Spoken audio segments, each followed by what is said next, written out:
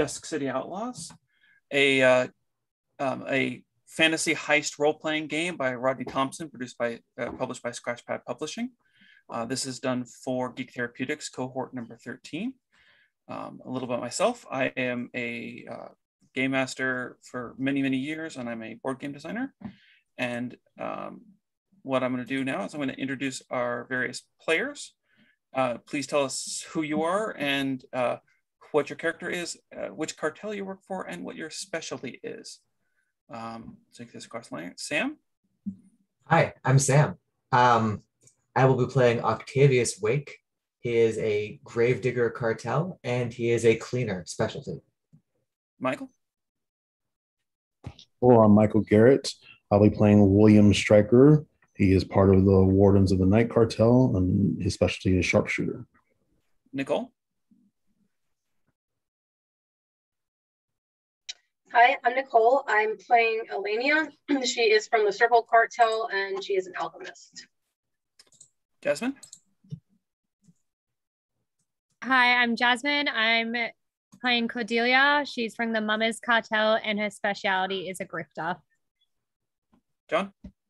Hi, I'm John. Tonight I'll be playing Morgan. He is of the Vesper Society, and he is a poisoner. And Philip? Hi, I'm Philip. I'm going to be playing Takashi Renzo. He's in the Red Lotus Society, and he's a sharpshooter. All right. So, to set the stage, we have it is the city of New Dunhaven. It's a sprawling metropolis, like a beefed up version of Renaissance Venice, with canals and roads and districts and a lot of people packed together and a lot of places for crime to happen. Now, all the members of the crew tonight are members of various different cartels. They work for different companies, for different criminal organizations, and they all work together as part of the arrangement. The arrangement, with a capital A, is a way to sort of, if there's a big job to be performed, a bunch of different cartels get pulled in, different crew members, to ensure everyone gets a slice of the pie and there's no real infighting over that kind of stuff. So we're going to begin with the crew getting the job. It is appropriately enough, Thursday evening. The sun has gone down, and each of the crew are out doing their various things on a Thursday evening when a messenger comes with a discreet carriage that will take you to where the patron for this job, which is a mission that I wrote called the Orchid Job, will be taking place in. Real quick, I'm going to go through each of the characters, and I want to find out what your character might be doing on a given Thursday evening, right as the sun has sort of set on the horizon. And I'll just take this in the order I have. William? Yeah, so as the sun is setting, I would definitely want to climb up to the rooftops just to keep an eye on things going on in the city, any easy marks that I could possibly take advantage of. Cordelia?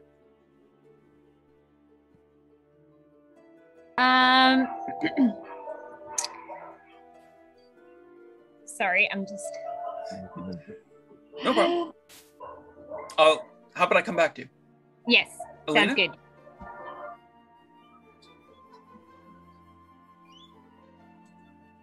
Sorry, which name did you say? Elena? That's me. Thank you, Sam, for clarifying that. I would just probably be hanging out, practicing some alchemy. So maybe in like the back of a shop somewhere. Yeah. Octavius? Octavius Wake is walking through the largest graveyard in the city, just calmly strolling through the graveyard, looking at the gravestones, nodding at some of them like they're old friends, kind of like cocking his head at others, maybe whistling a slight tune to himself. Morgan? Morgan would be having a drink at a fine establishment, not really conversing too much with others, but listening at this point and trying to pay attention likewise for easy marks this evening. All right.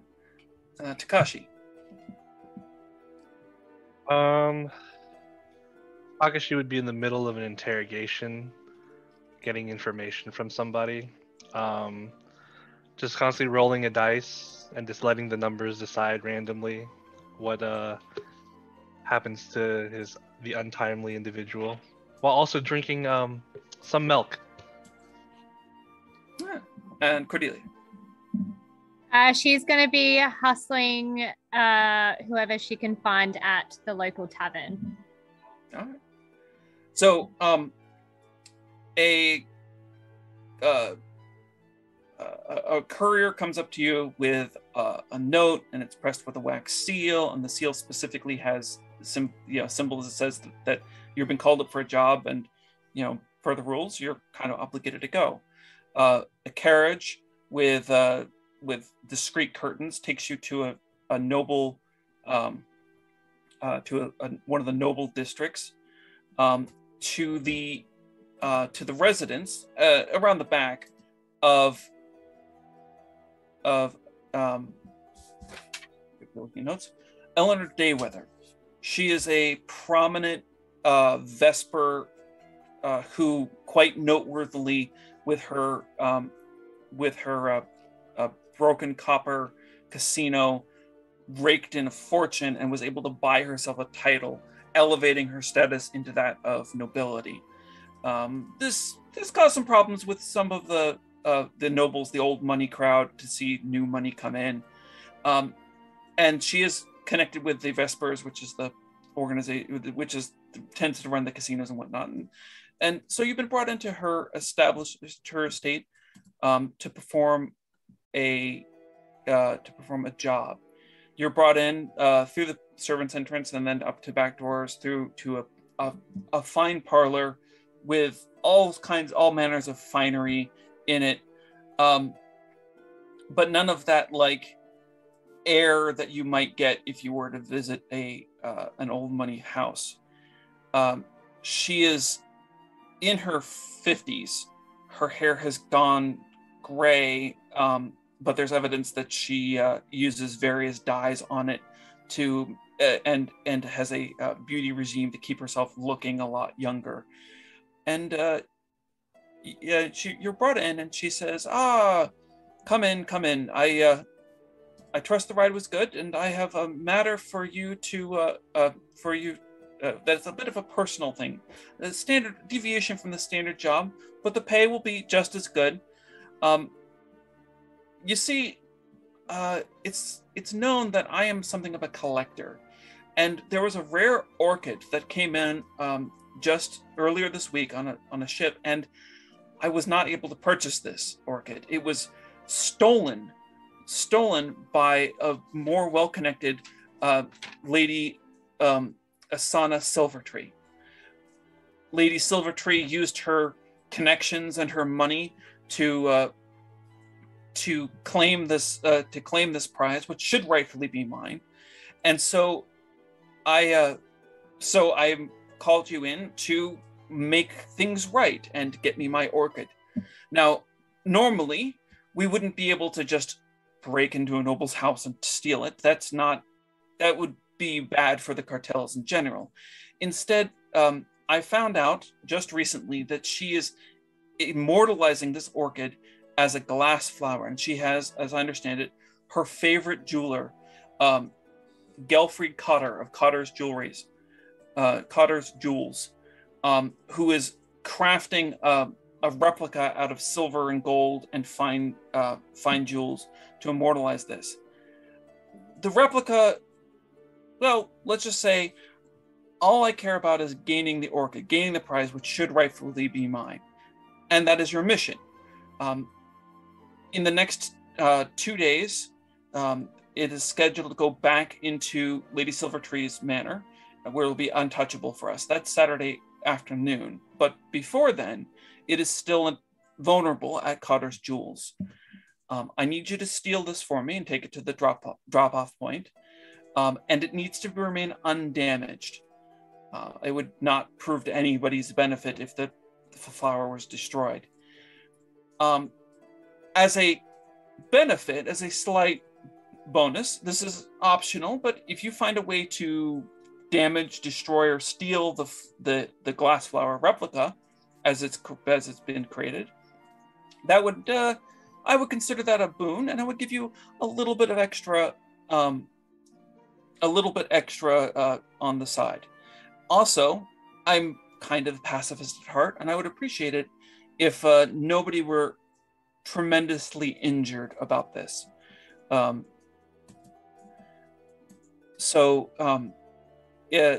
nothing that's permanent.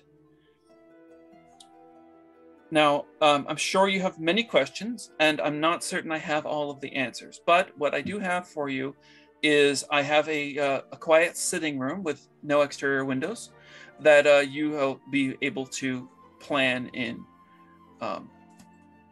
It is located in my guest house out there, so you should be able to get to it fine. But first, if anybody has any questions, I might be able to answer those for you.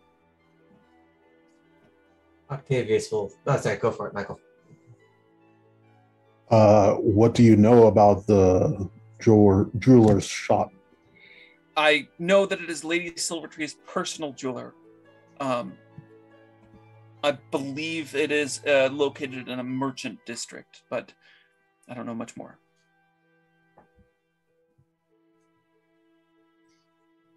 Octavius will step forward and say,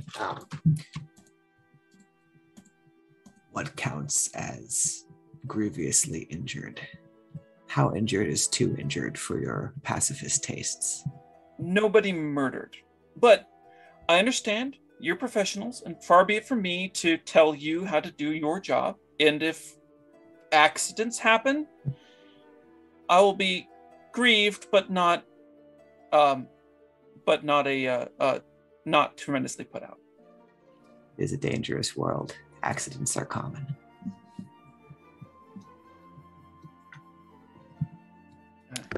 Morgan steps forward afterwards, and as a member of the Vesper family, would he know that Lady Dayweather is of reputable background? What she, what would I know about her? She's well respected in the Vespers, and she is has a and you know, this job, like, you pull this job off and you're going to get paid. There's no chance of a double cross. She's also the arrangement the Big A works with around the Black Council and checks and balances. So there's nothing from the patron's end, nothing from Dayweather's side of things to be a problem for you.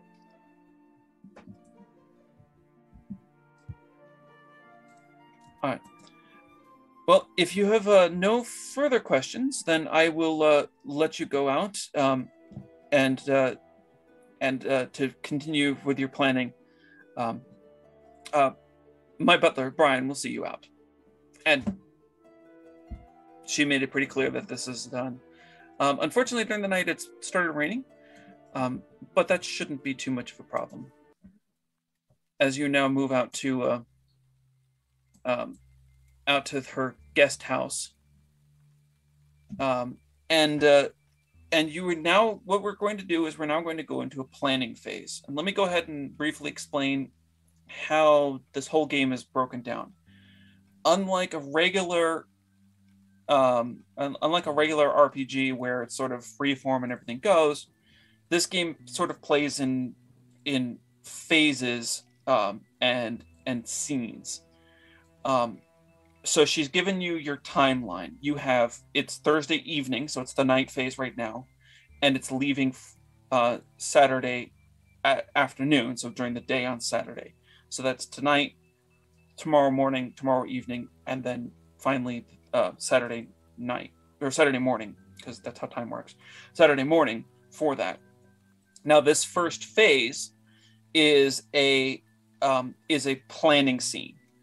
I'm going to give you guys 15 minutes in real time of which to discuss your plans, make it, figure out what you're doing, what you need to do on there, and work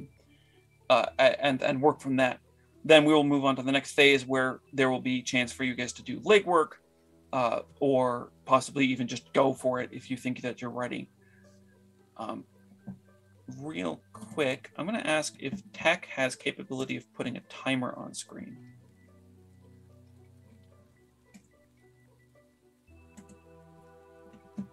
I can try and put a timer on screen. Give me 1 minute. Give me just a second. I'm going to research that real quick and see what I can pull up. Okay, otherwise I can just set a timer. I have a device here which is useful for doing all kinds of stuff, including timers. So, it just takes me a moment to see a countdown timer. Yeah, countdown timer, 15 minutes. All right. Let me just look at this real quick and see how to do that. And it's a video guide. Give me just half a second. So I should have prepped this. Yeah. I had plenty of time to prep this. I knew this was coming. I'm sorry. No, you're fine. You're fine. Keep So building the scene and I'll let you know. So, while he's working on that, Group planning time. this is group planning time. Sweet. An extra minute. Slow down. It'll be okay. You don't have to get that timer going anytime soon. Some of you may already have information about this, about the events. Does anybody in the party know things about nobles? This would be on your cartel sheet under things you know about, or possibly under your specialty. Might add an extra thing you know about.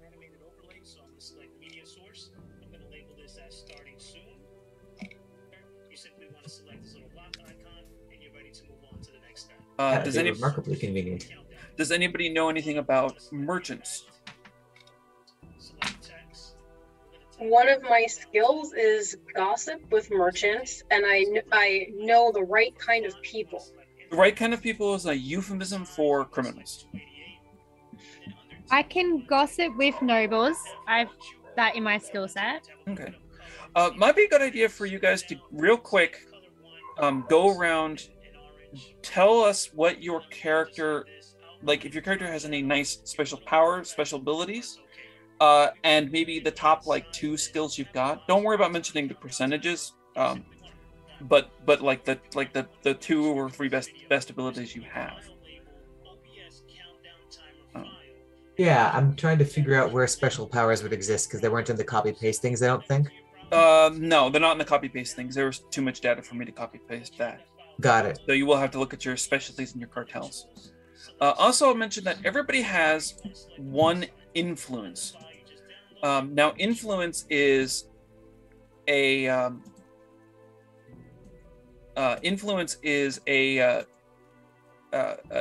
represents clout that you've got with your cartel. It also represents a certain amount of money that you have. Everybody starts with 1, and the table itself starts with 1 as well.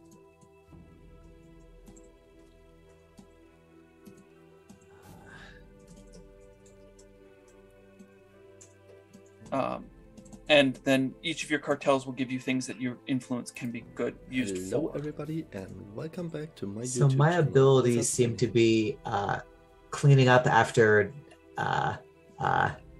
cleaning the scene if we leave corpses and stuff behind, which reduces heat from the previous scene. And I can make a minor character in the background have been bribed and have been bribed all along. Yes, the cleaner is very good for that. Because there's a lot of stuff going on, I'm leaving it to your character, to the players, to remember that you've got things like that. Yeah. All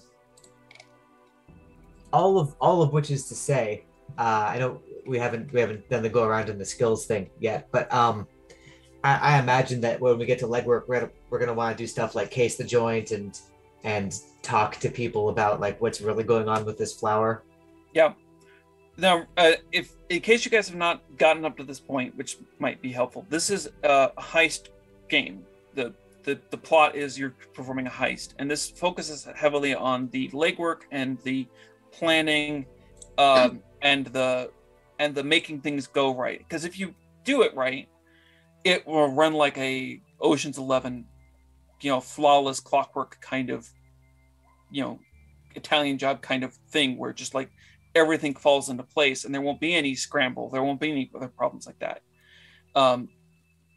And I will say that I have run this and had the players cover every angle and the job went completely according to plan. Once. All right, all quick interjection. Is this supposed to be a mission timer? Sure. Okay. This is just for the talking scene here. Okay, talking scene. It's just a timer that we will only need for a bit. Yeah, I'm getting it up right now, so give me just half a tick.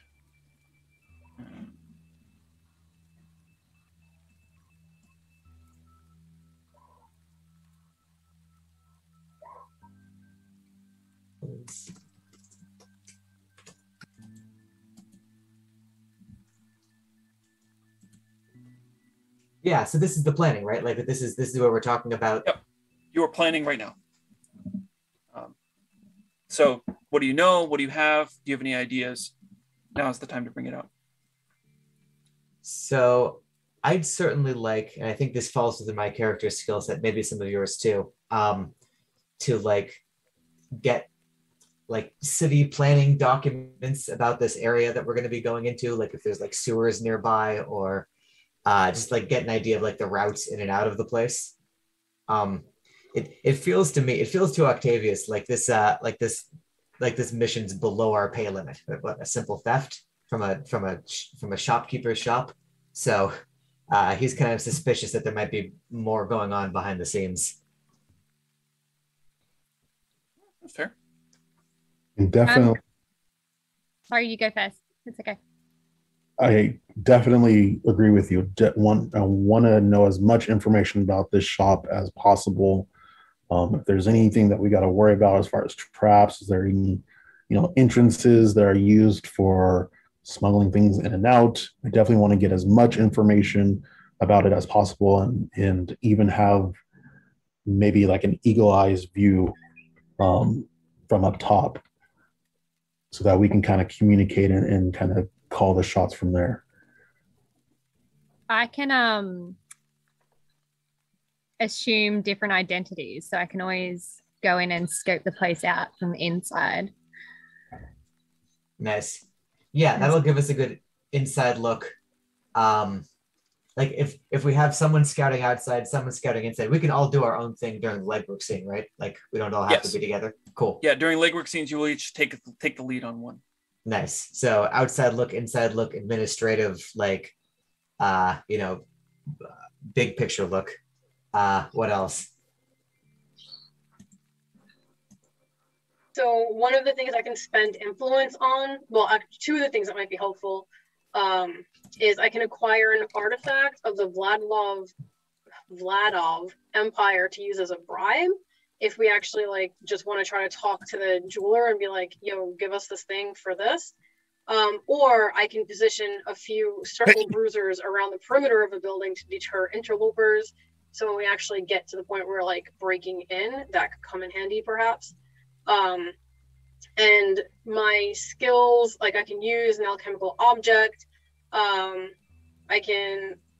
have like 4 that are tied for like my second spot.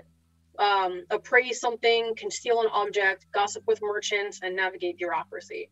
So potentially I can gossip with merchants and see if I can find out anything, or just like concealing an object. Obviously that would come in handy when we actually get it.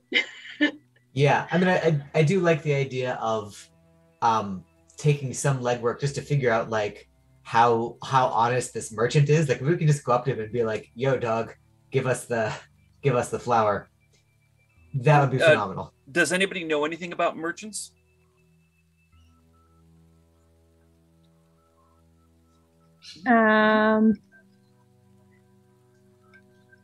You mean in the sense of it says in our character sheet knowledge about Yeah, in the merchants? sense, under Yeah. your cartel, it would typically say things you know about. I know about the docks, which means we offload stuff to companies / merchants. Would I know anything? Yeah, I mean, that conceivably, regard, like how the rose got here, like what the how it got into I know town. about ships and sailing and stuff. Was there any shipments, any logistical things that we went out that they might have some kind of itinerary? I think in this Invoice. case that the docks aren't going to be that useful for you, but that could be an angle that you could approach. Okay, yeah, I'm not gonna be able to get the timer up tonight. It'll That's take fine. some more research. I apologize for putting you on the spot. Thank you for all of your hard work. No problem. What I can do though is I can spend an influence to obtain one firearm or an explosive for the duration of the job. So if we need to blow something up, I'm your guy. Yeah. And also, if Also, we need to shoot somebody. also as a note, because we've got two different sharpshooters in the group, Takashi could have a black powder rifle instead of the heavy crossbow or longbow or whatever your preferred range weapon is, because as a member of the Red Lotus Society, you control gunpowder flow into the city and have access to those kinds of weapons. Might put us They're in real the hot strong. water in terms of not leaving a body count. I mean, I can So- shoot people in the legs. So the as a specific note on that, your job is to get the orchid, and if you happen to do it with a 0 body count, you'll get extra reward. And if you happen to manage to destroy the glass flower replica, you'll get extra reward. Those are stretch goals. They're not required for the job. The job is steal the orchid undamaged. I feel that destroying the glass flower should be relatively easy. We have 2 explosive experts after all. As a poisoner, it appears that I can create 1 dose of poison that I can describe. And again, this doesn't have to be necessarily a killing dosage. We can irritate, influence, intoxicate other targets. So if we want to incapacitate, I'm thinking that I might be able to create a powder or some kind of poison that's going to be able to incapacitate, knock people down, and then as long as we have some kind of mask to be able to go in afterwards, we should be able to be okay with that. Yeah. I'm here for it. How much of a stir would this cause? So if we just like, how important is subtlety? If we convince the guy to hand it over to us, presumably they know our face, right? Well, I can generate distractions, so then we get less heat as well. That's fair. Yeah, I like all of those potential avenues of exploration. So I have been watching the time here, and you guys have about 4 minutes left. So maybe come up with. It sounds like you guys are going to go for general legwork. Now might be a good time to discuss what kind of information you think you need. Also, for the alchemist and the poisoner and anybody else who might have that on your sheet, if you need to do stuff, quote, during a planning scene, this is during a planning scene. Does anyone know anything about like watch patterns? Like, does anyone have an in on like whatever the city guard is? You know, it's a merchant district. Merchants districts are patrolled, but not very heavily. Handy. And I guess, does anyone know? I guess this would be the knowledge nobility thing. It'd be nice to know if I imagine the lady Silvertree, if she cares so much about this orchid, she might have left her own guards, some of her own guards in the area. That would be a good thing to know about before going in. I can. Well, if she's holding a party, I can gain access into the party and speak to her inconspicuously and find out what she knows about the replica and the orchid. That seems like a thing that we can investigate during this legwork scene coming up. Like, does she have a party happening between today and Saturday? Yeah, no, everyone has a party on Friday, right? They're nobles. Yeah. Right, yeah. that's when you have parties. If we're gonna do JD's poison, I can alchemize like handkerchiefs into like a gas mask for us, so that like if it is like a gaseous kind of substance or whatever, and it says I have to describe like one potential like hazard or whatever to the user. Yep. I guess the potential hazard could be that we have like a time limit, like it's only good for I don't know how time works here. An hour, half an hour, whatever. Half an hour? 6 minutes. No. It's good for 3d6 minutes. There you go. I thought this was a D8 and D10 system. I don't know. I just happen to have some dice in front of me, so that's why. Mine says, I just saw something on the Red Lotus Society. It says, you're conspicuous in merchant, noble, and in the slums. What does that mean? That actually will lead into the next part of this when we're talking about legwork scenes and conspicuous and heat. Real quick, since we only have like a minute and a half left of this, it might be interesting to research the orchid too, to figure out like why people care about this flower. Okay. If anyone wants to grab that task. Does anybody have actually? Yeah, I don't need to ask. Takashi knows of Cowan culture. Yes, I know. Orchids. Yeah. Orchids, as in this game, as in real life, are rare because they have such huge like diversity in where they are. And Taylor, like people will hunt down orchids, and it's considered to be a massive status symbol because they're rare, and because they're rare, they're valuable, and because they're valuable, they end up being rare and sought after prizes by rich people with nothing better to spend their money on. Otherwise, they're just a flower, although pretty. Okay, so we shouldn't expect the orchid to like explode or something. No magical properties. You shouldn't. I won't say that it's going to be unexpected, but that would be unexpected. Okay. Not saying that it can't happen. I'm just saying it would be unexpected that it happened. All right. I'll be very sneaky and get the exact location of the orchid if I need to. All right. So we are now moving away from the planning scene. The rest of you head out into the various places that you would do for your nighttime. We sort of abstracted out because, as I mentioned at the very beginning, you guys all had things that you were doing, and those things don't necessarily stop. So we abstracted out where you go out and you eat and you manage your business, and we move on to the next part of the scene, where we go into a day phase.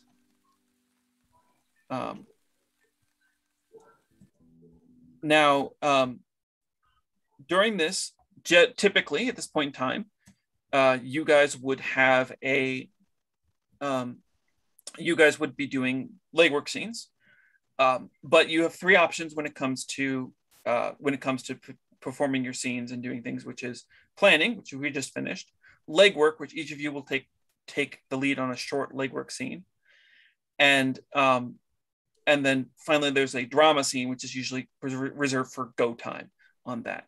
Now, before we go on too much further, there is a thing in the middle which is labeled as heat. Heat represents how much the law enforcement are on you for doing criminal activities, which is what you guys are. You're planning a job, and just naturally for being there, everybody generates one heat. Now, if you perform a legwork scene in a place that you are conspicuous, you will generate a couple of extra heat for that spot. And this is tracked on that big round dot right there in the middle that's labeled as heat. Currently, you have 6 because there are 1, 2, 4, 5, 6 of you. Heat can also go up if you are reckless, noisy, messy, get spotted in a bad way, and then that is actually added on at the end of every scene. Fortunately, you have a cleaner, so that if somebody really messes something up, the cleaner can come in and smooth things off a bit there. Functionally, in the game mechanics standpoint, I have a variety of things that I can do called complications that I can bring in by spending heat. So if you guys have generated very little heat, then but my hands are tied. There's limited stuff that I can bring in to throw monkey wrenches in. But if you generate a lot of heat, you know what? Generate a lot of heat. Let's just go with that. What could possibly go wrong? Yeah. What could possibly go wrong? So now we're going to go real quickly, and we're going to go through legwork scenes, presumably, unless you guys want another planning spot. During the legwork scene, each of the members of the crew is going to take the lead, and this is actually on you. Under the journal, there is a section which is the scene guide. I'm actually just going to show this to everybody. This would be in the backs of the player cards.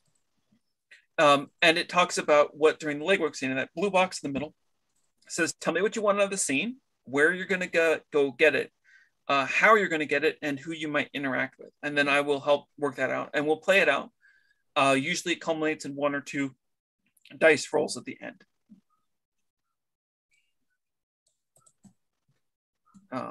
Who wants to take a legwork scene?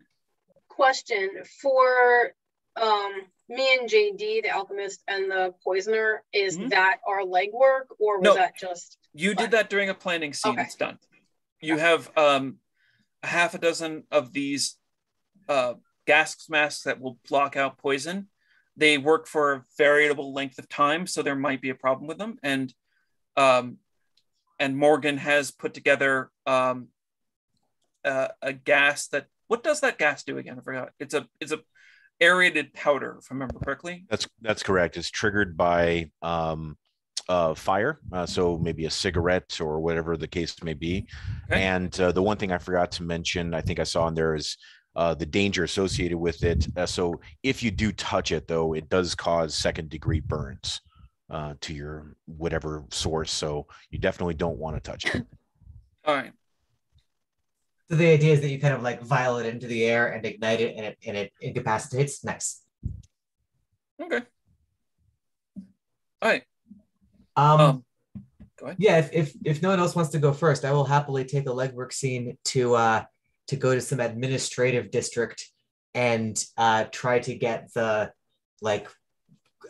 blueprints of the jeweler's shop and kind of surrounding area. What I want to get out of the scene is entrances and exits, especially if there's hidden ones. The place I'm going to get it is some kind of administrative district. Sure. How I'm going to get it is by looking through files and paperwork, and there might be some bureaucrat there to interact with. That I think is precisely correct. I would say that there is a bureaucrat who is just like the boring clerk that is that finds filing systems to be fascinating, and basically just has this job of maintaining records, because you need to maintain records if you're going to do new construction or whatnot. Now, in order to not raise suspicion and do a lot of things like that, you're probably going to need to do any sort of convincing. And I should also ask, other people can come with you on these legwork scenes if you think you're going to need help. In this case, I don't think you're going to need any help. I think you're probably just going to be able to handle it. God, I hope so. And this would be taking place in, probably a commoner's district, just wherever they figure it was important, put it down. That's not particularly valuable real estate. So you're most likely not going to be conspicuous there. Correct. If you are, let me know. Nope. Yep. All right. And I think it's just, you got to convince him that that to help you find the thing you're looking for, unless you've got some other plan on that. And this would be bureaucracy. There's specifically is a navigate bureaucracy skill. Yeah. I mean, the approach I think is going to be like me rolling in and just like straightforward, like glaring down at him from my kind of tall height and saying, I need to see these files. And it's kind of like, yeah, it seems very straightforward. So what we're going to do is we're going to have our first roll of the game. You do you know what your navigate bureaucracy skills It is 80. It is 80. Excellent. So to make this work properly, with my fingers crossed because it's worked previous in test, but you click on your character token, and then you should have in the upper left-hand corner a button that says like plus player skill check. Yep. Now it's going to ask you 2 questions. Do you have any advantage dice, and do you have any disadvantage dice? In this case, no, this is just a straightforward, unless you've got something for your character that if you deal with commoners, you get a bonus or anything like that. Nope.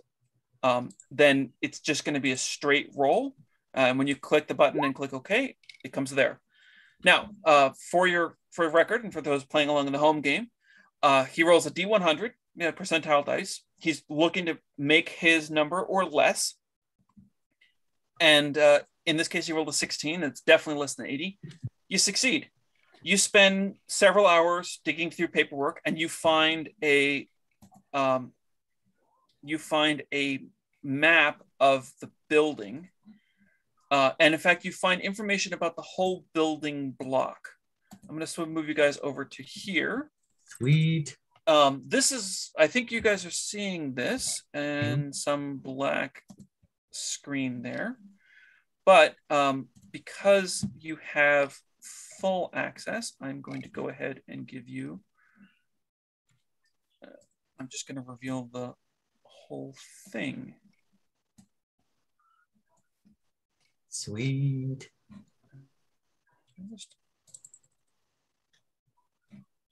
Yeah, this is fine. All right. So Cotter's Jewels is located on a street in a merchant district. It is a row of shops with residences above.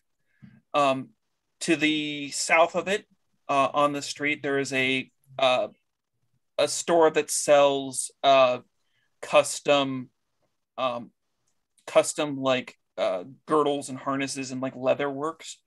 To the north of it is a bakery shop that specialized in selling just cupcakes, and it went under because who wants a shop that just sells cupcakes? So it is currently an abandoned shop. The building itself has thick walls that run between them to support the above, and it has 2 floors above there which contain for residences. So it's a 3-story structure in this row of houses. It backs onto an alleyway. The row of buildings behind the alley are all like 6-story tall with heavy pitched roofs. And it's actually a fairly decent way from a nearby bridge, which goes with the nearby canal. This particular merchant district is a little bit nicer than some of the others, and it's got trees on the street. Isn't that nice? How pleasant. Cool. All right. And now you have a pretty good lineup. Actually, let me show you the other floors. They're off to the right. Those are the second, and then below that are the 3rd floors of the building. Cool. 50. There you go. And that's it for me, right? And that's it for you. That's what so I get. next legwork scene. For my legwork scene, do you want me to go to the party, or do you want me to go into the merchant shop and see where they hide? That sounded like a question that I would ask you. I was asking the group. Oh. Follow your heart. If you're going to go into the shop, I don't mind helping you if I need to be stealthy and. Yeah, I can cause it. Yeah, I can cause a distraction and change my appearance. So yeah, that'll work. Do you want to come with me? Absolutely. Okay. So, so you guys head down to the shop now that you have information about where it is and how it goes. The whole scene is sort of abstracted, so it's presumed that you guys get a chance to like talk to each other in between scenes, and this can take place at various times of day.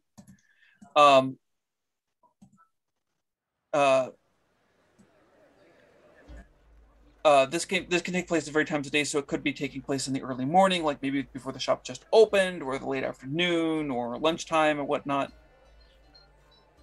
Probably the late afternoon, and I'm just gonna disguise myself as a merchant noble. Okay. All right. And what are you hoping to get out of this scene? Are you just going to try to case it and get a feeling for it, or do you have something specific that you're looking for? So I'm gonna try and convince him and read his emotions to figure out like where he keeps it and how guarded it is. Okay. Well, I'll give you some information going in. Yep. So first off, no, she's big.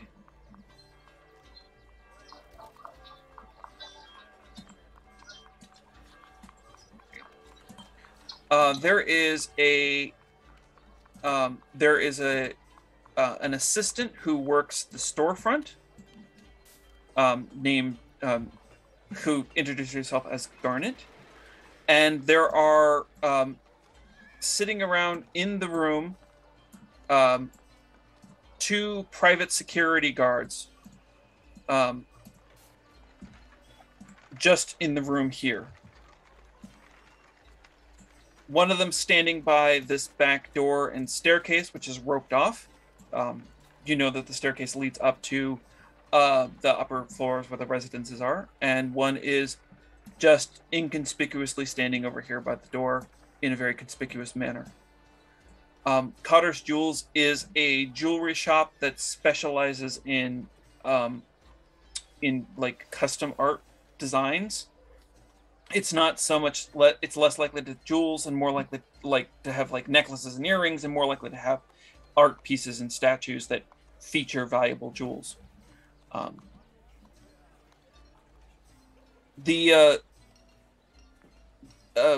Gutting in there, you ask about Cotter himself, and Garnet very pleasantly tells you he's unfortunately really busy with working on a special for a client, and he's not able to come out to see you. If you want to make an appointment for next week, he should be able to have time then. If you want to meet with him, I'm really sorry. She seems really sincere, or at least really well practiced at her job of sounding very sincere. So can I try and read her emotions to see how sincere she actually is? Yeah, I mean, she's working in a high-end merchant shop and has been told that nobody bothers the boss. You get that out of it. I'm not going to make you make a roll for that. You read her emotions. She's, she doesn't want to lose a sale because she feels vested in the company, but is not, or in the business, but is not on. Words have just failed me. Yeah, no, that's okay. Can I try and convince her to let us go in and see her because it's of an urgent matter? Yes. This is Cordelia. Who else came with you? I did. William. Apologize, I don't have your characters by voice yet. All right. So you can go in there and you can go ahead and attempt to do this. Yep. Now, note that you were trying to do this kind of work at the place where you're planning to do this job. So this is actually quite risky. So what I'm going to want you to do is I'm going to want you to make some sort of convince somebody roll. In fact, convince somebody might be your skill. Yeah, it is. Yeah. I'm going to give you 2 disadvantage dice on this. Disadvantage dice don't mean that you won't succeed. It just means that something bad might happen. And if you've got any reason that you might have advantage dice, you can go on that. Now, William's with you. He might be able to provide you with some sort of cover. Or maybe some way to assist you in this case.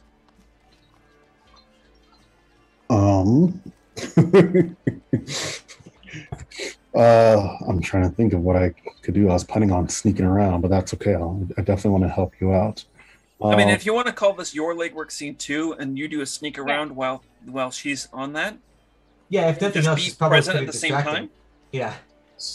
I would definitely. That actually might help too. The session is short, so we do have a bit of time crunch. So let's call this your legwork scene as well. Good. So maybe you're not with her if you're going to be sneaking around, because getting in the front door is maybe not the best way. Or maybe it is, and you just plan on going by while they're not paying attention. If she's causing, because I know you were saying that you wanted to cause a distraction, and so I'd love to. If she's causing a distraction, I would love to use that to sneak around. But I'm also supposed to going through the back. 1 second. I had to turn the fan on. All right. Now you know that the back, there's an alleyway that runs behind the building, and there are metal doors that are locked, that are like emergency exit kind of thing. Getting in the back may be trickier than you want, but let's go ahead and take Cordelia's role first. Cordelia, you are trying to convince her, and you're taking a 2 dice disadvantage on this. So when it asks you for disadvantage dice, you say 2. Where does it say that?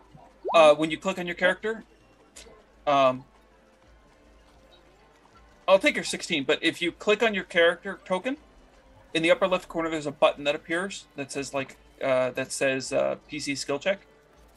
I can't even see my token.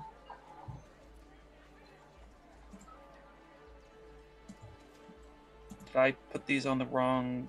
You should see them. There. In the middle of Cotter's Jewels. I'm just zooming in. Sorry. It's in the blue area on the map there. Okay, so I clicked on it, and then in the upper left-hand corner, do you see the button? That says BC, skill check. Yep, and you click that. Yeah. And then as you advantage, and you have none, and disadvantage, you have 2. Challenge dice 0. Challenge dice. Okay, so no problems. You're able to talk her into it, and she says, "Okay, look, you've got I'll let you go back there, and I'll let you see him, real briefly, but he's really, really busy. We really can't disturb him, and so, but if you want to just come with me." And so you convince her to come back, and they open up the back room here, and there are. First thing you notice is there are 2 guards in here, that are by. That are House Silvertree guards, and you also spot another woman who is just sort of hanging out in there. She is dressed in armor, which is, which, as you can imagine, for a Renaissance setting, is kind of unusual. Has the mark of House Silvertree on her, and then there he is in the corner, working variously on the flower, which is currently kept in what looks to be a bell jar, on his shelf, while he is working on the glass flower directly in front of it. The bell jar being like a foot tall glass thing attached to a base. It looks easily maneuverable. And when you get in there, the woman steps up. She is real tall. Blonde hair. If this was a movie, Gwendolyn Christie would play her. She's like, what is it, Garnet? He's, we're want to get things done here. And she's like, oh no, a potential client just wanted to see the back room. It's fine, don't worry about it. And she backs off. It's clear that this woman is much more in charge of what's going on there. More on her in a bit, but that's the information that you get from there, which is there's 4 people and this other woman and where the thing is kept. I think it's pretty successful for a legwork scene there. Yeah. Cool. William is using this opportunity to break in some way. How is William going to sneak around the place? There's a lot more people in that room than I was hoping for. That's okay. Yeah, it's a pretty small room, and there's like 4 people in it. Absolutely. If I am with her, I would, and so she didn't go in the room. She got the door open, and that's as far as you got. Gotcha. Okay. Is there any way? Is there any way that I could sneak in and look around? This would be pretty epic for you to be able to pull that off. That's what I figured. I would give you a lot of disadvantage dice, and if any of them came up bad, it would be very bad for you. Sure. No. That's okay. I kind of figured. But you could potentially, with a sneak around check, I would say that you might be able to slip up the stairs and be able to check out what's on the upper floors of the building, if that's something that you would want to do. That I rather do. At least we can, if it's eliminate some of them. So I am, because this is a dangerous thing because you're doing it at the location, I am going to give you 2 disadvantage dice. But this would be a sneak around check unless you've got something better. I don't know if this is going to make a difference, but I have 2 advantage dice when it comes to being sneaky. That absolutely makes a difference. So when you come to rolling dice, you will roll your 2 advantage dice as well. Okay, so I roll 2 disadvantage. 2 advantage and 2 challenge. Yeah. That sounds ridiculously fun. Okay. And then yes, you asked me something else, and I think I may have missed it. Sneak around, unless you got something else.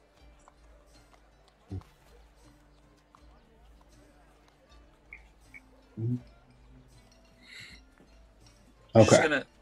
So you're gonna click your character, click the roll, and you're doing this as a sneak around check, unless you have another kind of skill that you think is more appropriate. Okay. No. Yeah, it would be sneak around. Okay. Okay, and I just put the percentage in. No, you click on you click at your character, click the button, and then ask you how many advantage and how many challenge dice you've got, and then it will roll it for you, and then we have to manually compare that to your actual skill. Gotcha. Okay. And the challenge dice is disadvantage. Yes. Okay, so 2 of each. The game calls them challenge dice, but D&D has corrupted me to call them disadvantage dice. That's cool. All right. So you succeeded at the check with an 8, because that's definitely good enough. And then for boons and complications, you got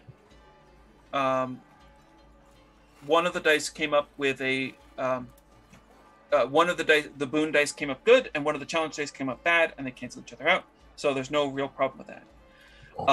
You sneak around upstairs, and that you find that there are, if you look off to the right here, there's a break room, and there are 4 additional guards sleeping in the second floor. Well, 2 of them are sleeping, and the 2 of them are very clearly off duty there. You don't disturb them, and you do manage to make it up to the top floor where you're able to look around. Now, there's 2 things that you find up here. One, in Cotter's bedroom, which is in the back of the top floor, there is a safe laid out there. And another thing is there is a dog who is currently sleeping, but is not, and so you managed to not disturb because you succeeded your check, but could prove to be a problem if you were sneaking around here at a later point. Sure. Does the dog count towards the body count? I bet that's something that I'm not going to answer that question because I don't want to get into trouble with certain people. Fair. I bet Lady What's Her Face cares about the dog. We won't kill the dog. That's fine. I'd say John Wick would say yes. Okay. There you go. So that was 2 more legwork scenes done. Who else has a legwork scene that they need or want to perform? I'm just gonna go to that like leatherwork shop and do my little gossip with merchants thing. Okay. I'm just gonna try to get, in like a very roundabout way, the patterns and personalities of like everybody in the shop next door. Are all these people always there all the time? Like, do the guards go out? Do they like to drink? Like, that makes perfect sense. This seems fairly straightforward. This sounds like a gossip with commoners or gossip with merchants. If you've either one of those, I'll take it. Yep, I have gossip with merchants. Okay, and so just go ahead and do the gossip with merchants. All right, let's have the zoom back in and let me switch scenes. Here I am. Although, actually, didn't you already have a legwork scene where you got the plans, or was I mistaking that with somebody else? No, I didn't. That was Sam. It was me. I got the floor plans. Ah, okay, you got the plans. Yeah. Okay, sorry about that. Go on, carry on. Yeah. I don't have advantage, right? No, unless you've got some reason why you have advantage. I don't think you do. Okay. No challenge. Here we go. 53. Okay. Do you have? You'll have to check your character sheet or your specialty sheet. What your skill is with gossip with merchants or gossip with commoners. 80%. So no problem. So you go in there and you talk to the guy who's working. He's pretty young, but he's affable, and you're able to chat him up. He mentions that this last week there's been a lot more security there. Now, it's not uncommon for Cotter to basically live at the shop, right? He works all day, he sleeps all night, he goes out occasionally. The girl goes home at night, but in this last week, there's basically always like 8 guards there, and then there's the tall, blonde, armored lady from House Silvertree, who's there during the daytime most of the time, and then she comes and visits once or twice at night, usually about 7 and about 9, give or take, just to make sure that the guards are not like slacking off and drinking or whatnot. I also had another bit of information here because we have a member of the circle who knows about this.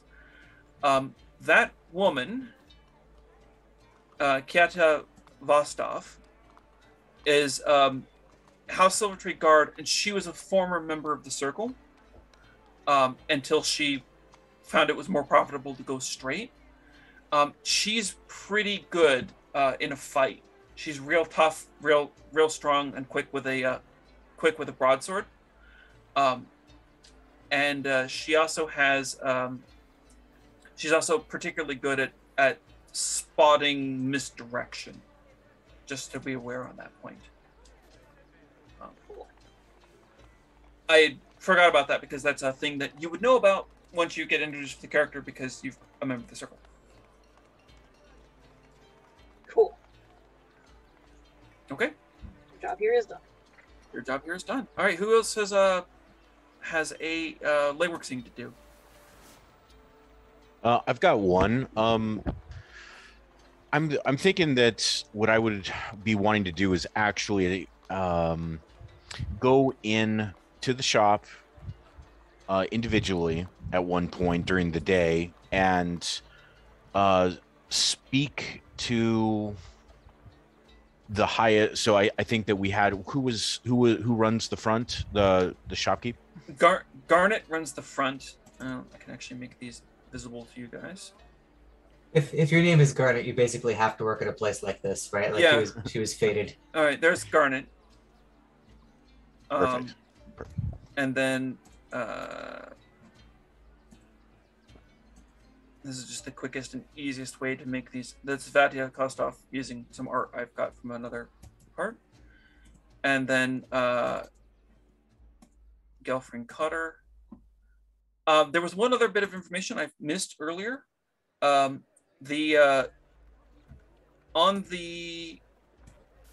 is what I get for not checking my notes.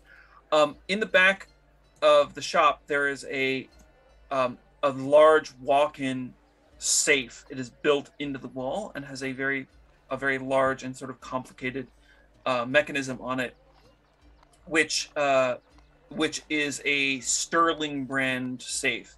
Does anybody know anything about security systems? I think that's typically a thief function, but no, that's fine too. And there we go. There's the last character. And all right, so I've made all of these visible to you so that you guys can look under the Orca job and see all the different characters that you have run into so far. Foof. Justice for Foof. Okay. So I would like to come in and present myself as obviously a member of the Vesper family. So I come in. I have jewels that I would like to pawn, and I would like to kind of engage in a discussion of I've got some things that I would like to exchange with you. I've got some things I'd like to buy from you, but I've got a small package that's going to be delivered here soon that's coming off of a ship from the docks. And I want to know a good time that I might be able to have that delivered here and to have it here for safekeeping. Do you have a place if I was to, because I trust you, I've heard great things about your shop. And I want to make sure that if I have some jewels that are coming in from an overseas shipment, that I could get them taken care of here, and it would be a small box, just maybe about 1 foot by 1 foot. So you are the goal of what you're trying to get out of the scene is you're trying to plant the idea that you are that a shipment is going to arrive and they should expect it and receive it in about a day, and I want to make sure that nothing happens to it. It's a very expensive piece of jewelry coming in for the Vesper family, and again, we typically have jewelers. So to be clear on this one, in case anybody gets confused, the Vespers is the criminal organization that typically preys upon nobles, and they're not specifically a family. Just to let you know that not like Silver Tree or Dayweather, who are the noble houses that you've dealt with so far in this adventure. Okay. Just to be clear on that one, because don't want to make terminology mixed up. Perfect. So yes, that's what as far as legwork, that this scene it would be about for me trying to get a box shipment that they would be expecting, that they would receive, and that they would bring in and maybe even place in a safe for me. Okay. So because this is a location, I think that this is going to be particularly dangerous. So I'm going to give you 2 challenge dice just off. Because this is the second job second time that somebody's come in there shiftily asking stuff, I'm going to actually throw another die on there as well as a challenge dice. And then this would have to require you to make some sort of convince, like a strong convince somebody roll, I would think.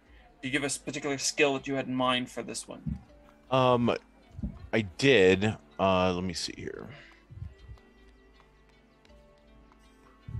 So Gesper is not considered noble, is he? Are there any nobles within the shop?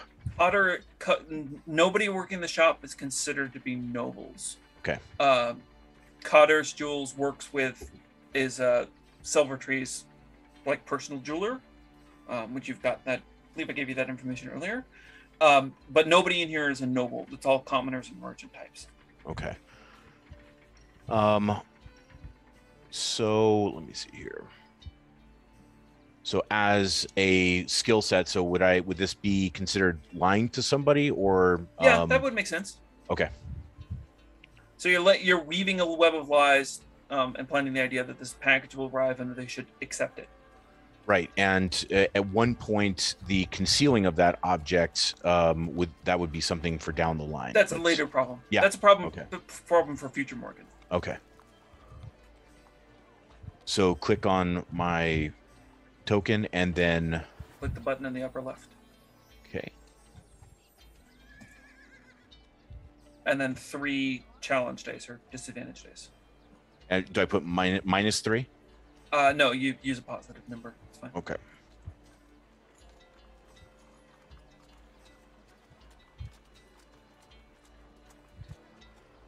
Okay, and where do I go to roll?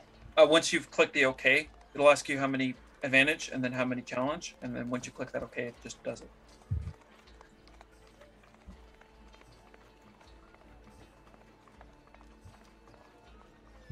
Sorry, I'm having some difficulty here. So in the red box, in the red circle, I've got a 3. I've got a 1 in the blue, and then I've got a 100 in the green. You're not clicking on the right thing. Okay. When you click on it, there's a square button that appears in the top left corner next to the little toolbar you've got in the top left corner. Okay. And it says PC skill check. Okay, there it is. And then when you click that button, it then asks you to... Okay, and then 3 there. Yep. Okay.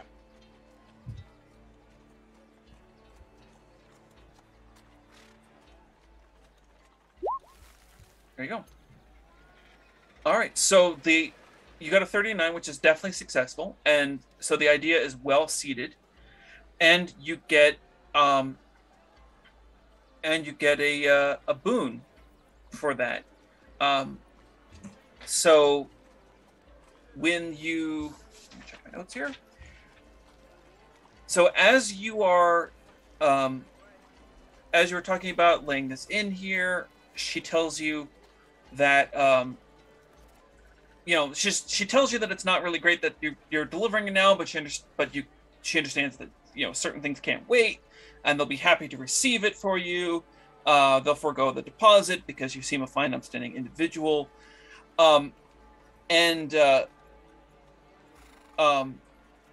she. Hang on a second. And in addition to that, she says that that they will take any sort of special precautions you want with this package, including storing it in their secure vault. And you also get like the keys. Like she opens up like a cabinet and fiddles through there, and like leaves the keys right on the counter, which is not like for the shop to get in, which is not very difficult for you at all to just palm. Sweet. So I presume that you just do that. So you Absolutely. now have keys to the shop, so you don't have to break in if you come in at night. Perfect. Yes. So that was the thing. Now, Takashi, the last one, I believe, to do a legwork scene. Yeah. So what I was thinking of doing, was going down to the docks. Mm-hmm. And trying to figure out where this orchid came from, what other, like, if there's like a distributor or company that might have like moved it here. Okay.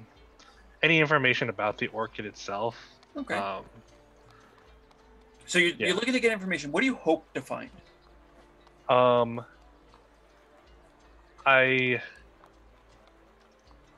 I'm mostly just hoping for information at this point. I'm hoping to get like some kind of because everyone's doing everything in terms of figuring out a layout to the plans, a layout to like. I'm trying to figure out if there's like another orchid we could get. Yeah, if there's a switcheroo potential, or like a less good flower, or that even looks some way, yeah, or even some way of me, if things don't go right, we could get another orchid and trick our original person who hired us into thinking we got the right one, and we actually swapped hers with like some kind of swap-a-roo thing, some backup plan basically. Okay. So, who do you think would be the person you would talk to down there? Who's your guy? Who's the one that would be able to get you that information about rare orchids coming in? Because that would definitely be noteworthy, and you would know somebody. Yeah. I'm gonna say I got a guy in like who knows about the. You know how there's like the. What is it? There's always somebody who. If they run the docks, especially since I'm a town. I'm looking for a name. Like, yeah. Who is this person that you know? We're gonna call him Lioness. All right, and Lioness is. You go down and you talk to Lioness, and you're like, hey, and you chat him up, and it sounds like you were going to try to just gossip with commoners on this. Yeah. Okay. Do you have any sort of bonuses to doing this kind of a role? Let's see here. All I know is I know things about the docks, ship and sailing. I don't know if I know anything about. I don't know if I have any bonuses. Where would I find? Where would I find? It would be under bonuses? Your cartel might have them. Red Lotus Society, I think it's benefits for dealing with the docks. Maybe not, but you're not conspicuous down there. Yeah, I'm not conspicuous at the docks. But I'll tell you what. Because this is something that would be imported from from Teona, and it would be a thing you'd know. The Lioness would be Tau's and would also have that. You'd have that connection there. So I'm going to give you 1 advantage dice on this. Okay. So go ahead and gossip with commoners and take a 1 advantage dice. My goss. Oh shoot! I don't have. I just have anything else. So I have 50%. Anything else? Anything else is a way to work it. All right. Let's see. It's a 50-50. Where do I roll this? Is this? Click on your character token. Click on the button that appears in the upper left-hand corner. PC skill check. All right, and then I get 1 advantage dice. And you get 1 advantage dice. Okay. 0 challenge dice. So yeah, you talk to Lioness. Lioness tells you that it was a pretty rare find that comes in. They do import some of these, and they actually are expecting one in. Not this particular kind, because these flowers are all very different from each other, but they got a pretty good look at it, and there's another one that's going to be similar, that's not quite as rare and valuable, that's coming in just this evening, and that he would be able to potentially let it go for, he knows the guy who's buying it, so you might be able to work out something on that. But specifically, the last one that came in was known at is a very specific and known one. So right. So swapping it would probably not be a good idea. Swapping it would not work for your contact. It might work for Lady Silvertree, because this other one that's coming in looks very similar to them, but somebody who's in the know would know. Okay, all right. And so we could trick Lady Silvertree. Yeah, and Lady Dayweather, who is your patron for this mission, given the status of her gardens and how much flowers she had, you suspect you wouldn't be able to trick her, but you might be able to trick Lady Silvertree, and he'd be willing to let it go for not a lot of money. That on that point, you have a couple ways which you could get it from him. You could spend influence is one of the things you could do to just represent wealth, and you could just buy it off of this guy, or potentially doing a legwork scene, you could steal it from him. Who knows? Mm-hmm. Maybe something I might ask another party member to do. Or so we are down to the end of the night, or end of the day. The sun sets over the city, and we are back into picking out what our next scenes will be for the next day. Did anybody perform legwork in a place that they were conspicuous? I don't think so. I should have asked on each scene, but I don't think so. It says that I'm conspicuous in all, I think it says all regions during the day. I know we were there late afternoon. Yeah, so you were there during the day. So I'm going to go ahead and add 8 total heat. 6 because you guys are on a new day, and 2 because you were conspicuous in that one scene. I was conspicuous in merchant and noble scenes. So. Okay, so that was another 2 heat.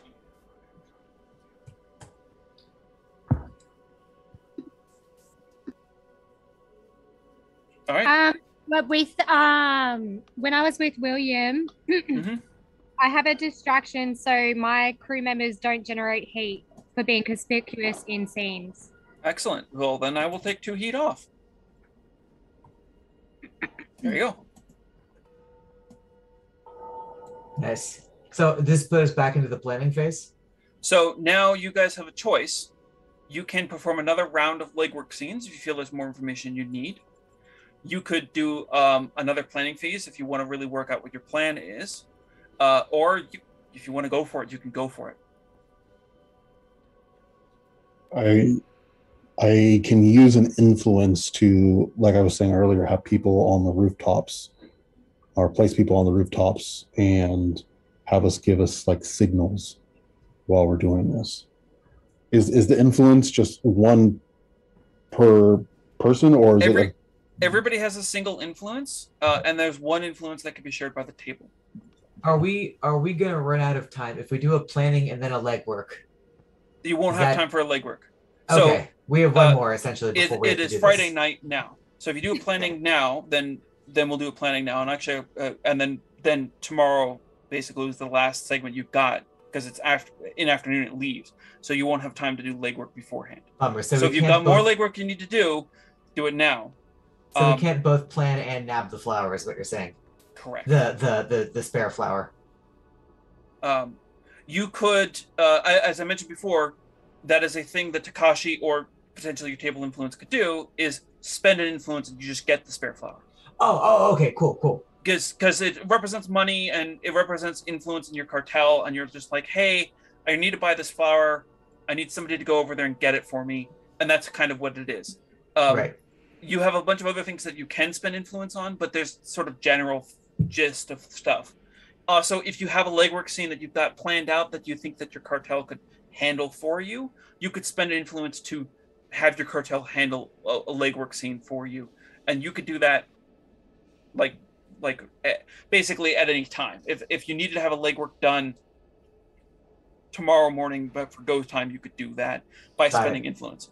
Because I feel like we've got all the puzzle pieces of a really bomb-ass plan here, but we've got to like figure out how to put it together, and I don't know if we can do that without. I'm going to suggest that you guys take another planning scene.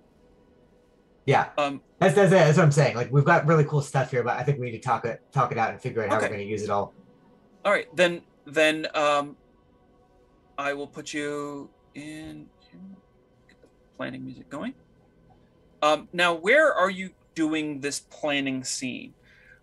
You could do it in a variety of places, but there's always a chance that law-abiding citizens will just happen to wander in on you. We can do it in my safe house, and I can spend my influence to do that. Okay. You want to tell us about your safe house? It's in a inn for the duration of the job. Okay.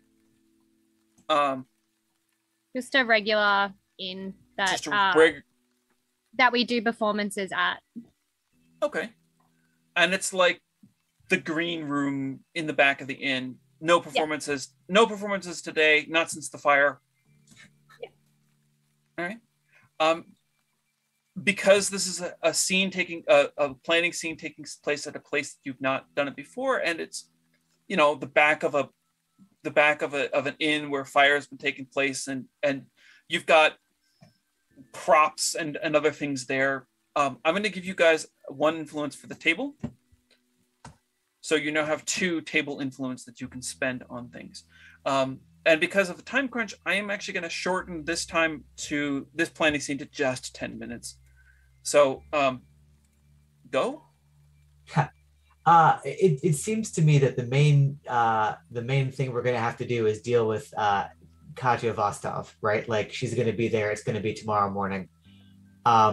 Since her deal is that she's kind of key to distractions, I wonder if there's a thing that we can do where we make it look like we've bungled the job, right? Like, we make it seem like, oh, she caught us, whatever, but somehow we've slipped in a flower switch behind her, so she thinks she's chased us off, but really we've swapped out the real flower for the fake one that Takashi has found. I don't know what the mechanics of that are, but that's kind of what I'm thinking about right now.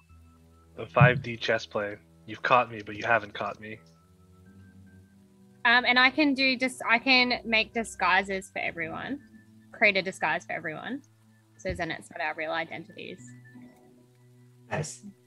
I was thinking that inside of this box that they would have initially had by now is going to have enough of these little poison packets that we'll be able to open it up and use it at our discretion. So you'll each be able to take one, throw it inside of the room, put your mask on, and then be able to have incapacitated individuals available. So we should have more than enough poison to go around for whoever's inside of the room. Sounds like you're spending your planning scene making more of this poison. It would have come yes. As your poison, as your planning scene poisoner function. That's what you're doing for this planning scene. You're making an extra big dose so everyone's can have them. That's right. Cool.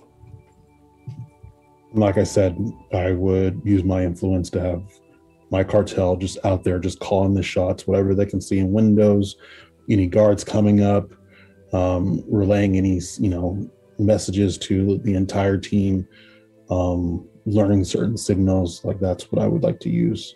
Okay. Cool. All right. So you talk to your guys and say, hey, I need people on scene here to call the shots. Okay. If we wait until after 9, we won't have to worry about that chick, because she leaves and then comes back at like 7 and comes back at 9 to check on the guards.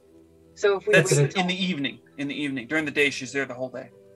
Yeah, but like, I think is this not the evening? Like, are we not planning the evening time right now? You're planning during the night. The days you're gonna have to do this during the daytime.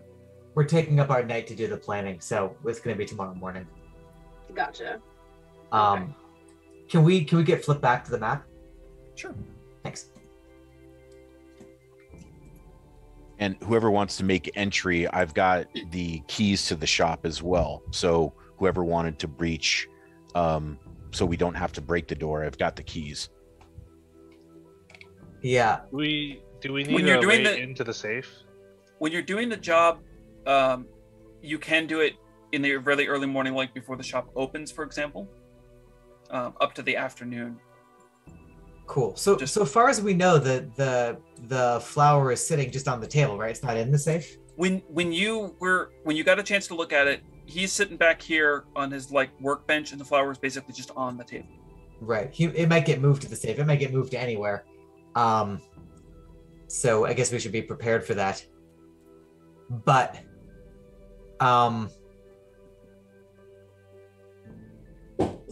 yeah, I mean, I guess what are the steps of this plan? What are we thinking for like who's going to be where and how we're going to distract off or cordon off various different guards who are going to come out for us? I can use my influence. If we need to get them out of the room, I can get one of my performers to do some street performance outside. Not sure how that'll help. That could help with an escape plan. So if there's a shit ton of people outside, I guess that depends though. If at nighttime, would there be a big enough crowd for that? But it's gonna be tomorrow morning. Right. Yeah, this plan is gonna have to take place in the daytime. Okay, it has to take place. Bold daytime robbery. Okay. Classic. Okay, so then yeah, if there's a giant squad of people performing and drawing a huge crowd, we could blend into the crowd, right, to run away. Yeah. So At which point the keys aren't going to be super necessarily because the shop will be open. I'm wondering if there's a way that we can like draw off some of the guards before we try to like breach into the back room, essentially. I mean, isn't that what the poison's supposed to be for? To like incapacitate them? Oh, is the idea that we're just going to come in and like drop poison, just like take out everyone with the poison and go that way? I dig it. I think so. Easy. Yeah. Then I can spend influence to get explosives. So we can explode the what is it, the safe if there's the flowers in there. I think explosives are a good idea. There's no bad time for explosives. There's never a bad time for explosions. Yeah. Right. At the very least, if we need to have a different escape plan, we can go out the back door. I guess you could just open it. Or even a different entry plan. Yeah. We can have multiple entries. I can spend an influence to put some of my circle bruisers around, like outside. So this way, like nobody comes into the jewelry store. Like, what's going on?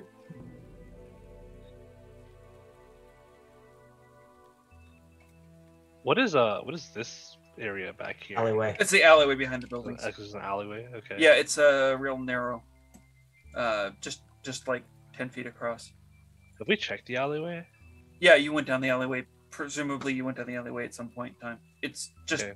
it's a dark alley. It opens on both ends. It's straight and yeah. Well, I think that I could definitely be one of those that are in there. It would make sense for me to be in there. I'd be waiting for my package. That wouldn't be too conspicuous for me to already be in there. I can conceal one of my gas masks, maybe under kind of a larger robe. So I'm inside of there waiting for my package. Once the package arrives, maybe if one of you want to come in as the courier, like to drop off the package, that would really help. And there would be already two of us in there. I can do that because I can do disguises. Nice. I want to set up the possibility of like just having an explosion, like maybe using the bomb, like using a bomb or something like it at this door, just to if something goes wrong, distract people. Maybe it's not a bomb, but it's like just in case there's a problem. I like to have like a failsafe in there. I could alternatively use an influence to have a member of my cartel set off fireworks to cover noise. Cool. That's something we need to do. So we can mask the explosion as fireworks. Right.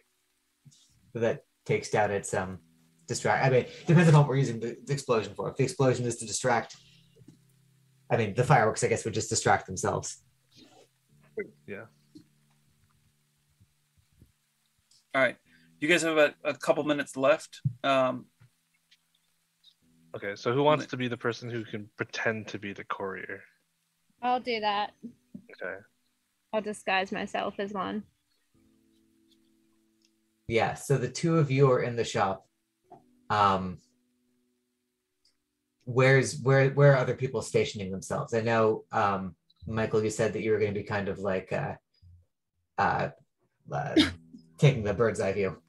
Exactly. So if there's anything that I need to like signal to anybody to warn, and if any emergencies, if I need to take out people from afar, or I want to be on the outside while somebody's going in, just to kind of have that added support. You guys can also put your character's tokens on the map. You can grab them with the clicker button and drag them to where you think that you're going to be at the start of this event. Cool. We can also walk into the shop and be like, "This is a fucking robbery," and then take a hostage and take Morgan as a hostage. Like, this is a hostage situation now. I think we've got multiple overlapping plans right now.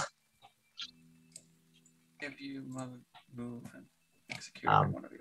I imagine I'll just be out in the street somewhere, keeping an eye out. I'm shit for combat skills, so I'm not going to be able to help if any like push comes to shove in here. Mm.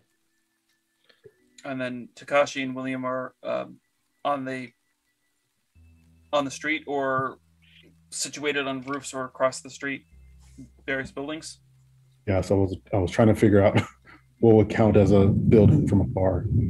Just There was like half covered by the black is.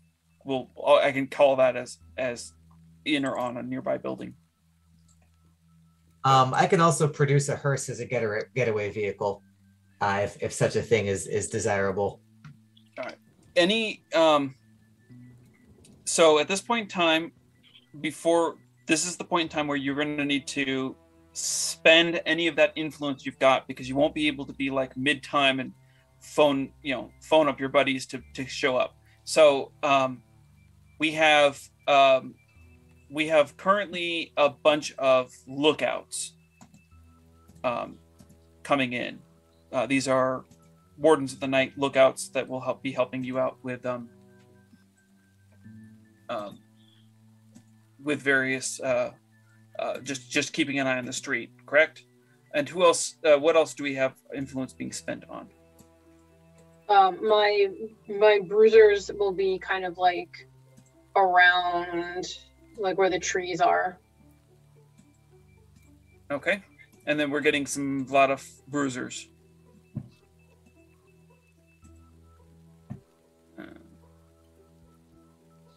Yeah, I'll call on a hearse. Never hurts to have a vehicle handy. Okay.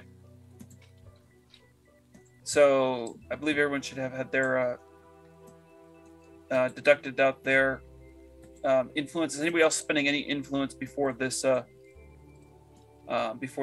situation goes? I'm spending mine on. Yes. Which one do we want? Do we want the explosive? Don't forget that there's also 2 influence that you can spend from the table. Anybody can spend that outside of your own personal.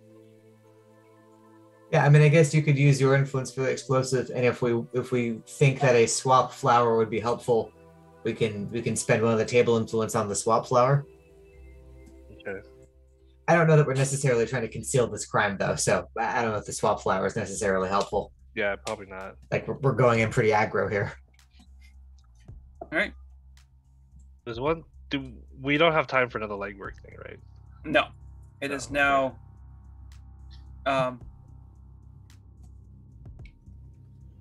It is now daytime. You guys or mid-morning. You're coming in there.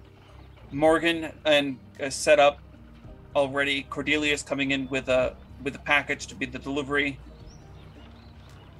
We are now going into what is called a drama scene. And drama scenes are similar to legwork scenes, only they're much more like the traditional role-playing game. We will be playing this out, and you guys may engage in combat. I really like the combat in this system because the way it works is that everybody has 100 points of luck, which hasn't come up to this point, but these are sort of like your hit points. Also, and certain, like, specifically named foe enemies typically have luck. Minions follow a different set of rules, but it falls on the same point that if you're going to engage in combat, you are going to roll a skill check against whichever skill you happen to be using against them. Now, they fall into violence and talking. If you're using a social skill of some sort, it can be basically anything. You can use bureaucracy as a social skill. You could use gossip as a social skill, and these can be attacks that can drain the target of their luck points. If your luck runs out and if you're being socially attacked, you'll acquiesce to whatever it is that they want to do. If it's violence that you're using, then you will have then you will start doing actual damage to the enemies when it gets into combat there. And literally anything can be an attack skill. But if you're the social skill, you have to try different tactics because usually one technique will only work once on a particular person. So we're going to set the scene here. And I think I want to put you all on some sort of an initiative so we can roll down there and giving everybody a chance to do stuff. I will jump in with the characters, possibly between multiple characters on that. So let's go ahead and bring up the initiative here. I am only adding an initiative on basis of how close you are to where action is going to be taking place.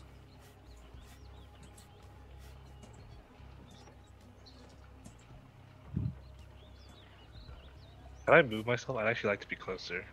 Yeah, you can move yourself. You should be able to just click on your character token and just drag it. So you're just outside. Yeah, it's gonna. Okay. Lounging around, trying to look inconspicuous. And probably not succeeding at that. So we're gonna go through here. Morgan, you're in the shop. You're sitting around waiting. At this point in time, Cordelia comes in carrying a small box. Take the scene. Wonderful. I'm so thankful it's finally here. Please grab Gelfin from the back. I would love him. He's the only one that can open this. We want to open it up here on the table. Yeah, I'm not gonna be able to do that. Like, this is a really busy time. He's just finishing up this big project, and it really can't wait. And last time I tried to interrupt him for any reason, I got yelled at. Please don't let me do that. So you're gonna need to make an attack against her to see if she's willing to acquiesce to your request. Well, so I have as influence, I can let me see, arrange an impromptu. Sorry, hold on. Receive an introduction to the merchant in a way that doesn't arouse suspicion. So you actually did that already through a legwork scene, and earlier on. Oh, okay. So this is. And as I mentioned before, influence is not something that you could just spend willy-nilly like during the drama scene. If you want to have something, you got to spend it beforehand. It's got to be because you got to leverage contacts. You got to talk to people, and they have to talk to people, and they got to take time moving stuff. Which is why I wanted to get all that influence purchasing out of the way here. But gotcha. But you could maybe convince her through force of personality to maybe this time go ahead and help. But this will be an actual attack. You are going to make a skill check. Which skill I would say convince somebody. But you may have a different function in there that you want to use against her. Let's see.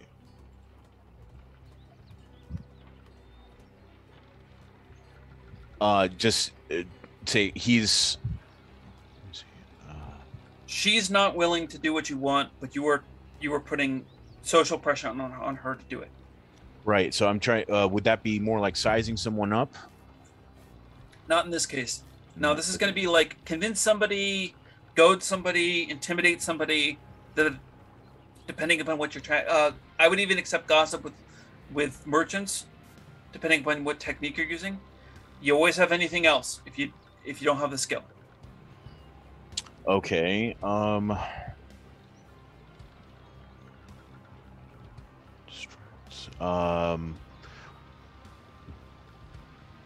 So yeah, I guess the thing that I would think of in this moment would be that when I was here yesterday, we had an understanding. And as that understanding was that I was not going to be, I can always just, if you're interested in losing money for this shop, I will be happy to take my business elsewhere. But we had come to an agreement. Gelfin knows I'm coming. It's important that he's the one that's out here to see the box. Okay, so you were intimidating her, or what skill are you using in this case? I think that it would probably have to be intimidation. Yeah. Sure, that sounds right. So go ahead and roll your skill check just the same way you normally would. I'm going to give you an advantage dice on this particular case because you have because you did previously set this up and you did have this whole legwork scene already spent. And if we Karen our way to victory, I'm not going to know how I feel about this. Okay, so what happens is that you rolled a 36, which is a success. She has a small amount of luck points, and whatever your actual roll is what your damage is. So you do 36 points off of her luck there. And so she's like, well, I really, really can't. We've got these guards here, and they're on a time crunch too. And you know, if you could wait till just like this afternoon, we can hold it to then. And so she's not going along with that. Okay, so but theoretically, our other person in the shop could like come in with another social interaction and like also attack her luck. Absolutely. So Cordelia happens to be right there. What are you doing, Cordelia? I think she's gonna try and convince her that like I can't hand it over until I see the shopkeeper owner. Okay. That sounds very much like a bureaucracy role, but you could make an argument for convince somebody. I can or whatever skill you think that would be more appropriate on. But it sounds like bureaucracy or convincing. I'm gonna try and do convincing. Okay. Because I go ahead and roll it.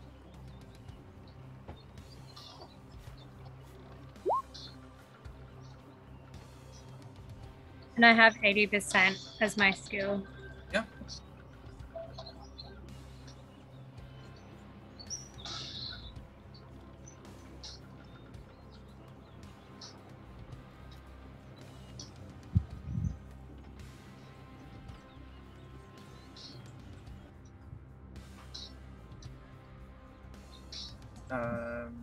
Oh, you did.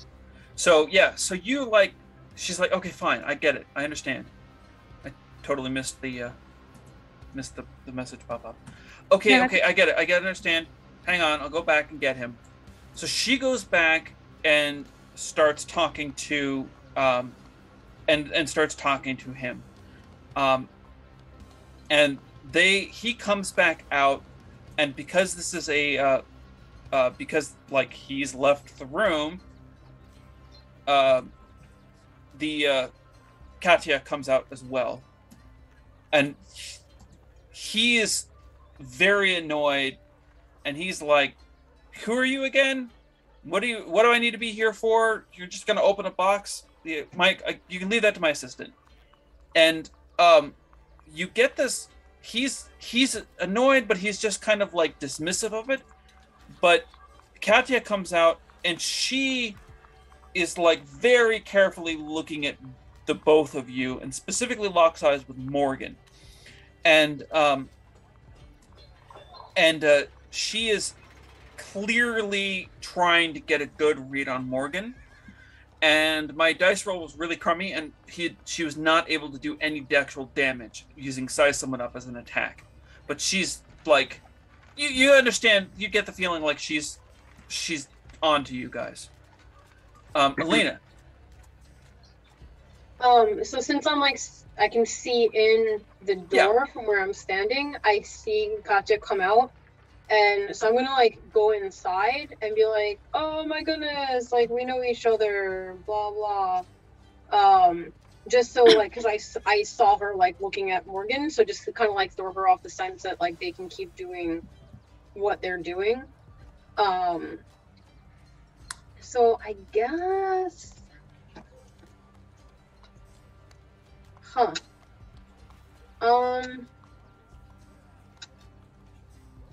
So we are running a lot of time here, so I'm gonna have to catch up. If you get two and then I'm going to switch to the next person. Yeah, I don't know like what would apply in the situation. Like probably not navigate bureaucracy. I'm not really trying to convince her of something. What are you attempting to do with her? You're trying to distract her? Just draw her attention. Yeah. There's specifically a distract someone's skill, which if you don't have it is anything else. I don't have it. So okay, so anything else. So just roll anything else. Okay. All right. She's aware of you coming in. And you're kind of pulling the eyes off of Morgan. Takashi. They're still in there talking. Nothing violence happening yet, but you're outside. You can see them through the window. What do you do?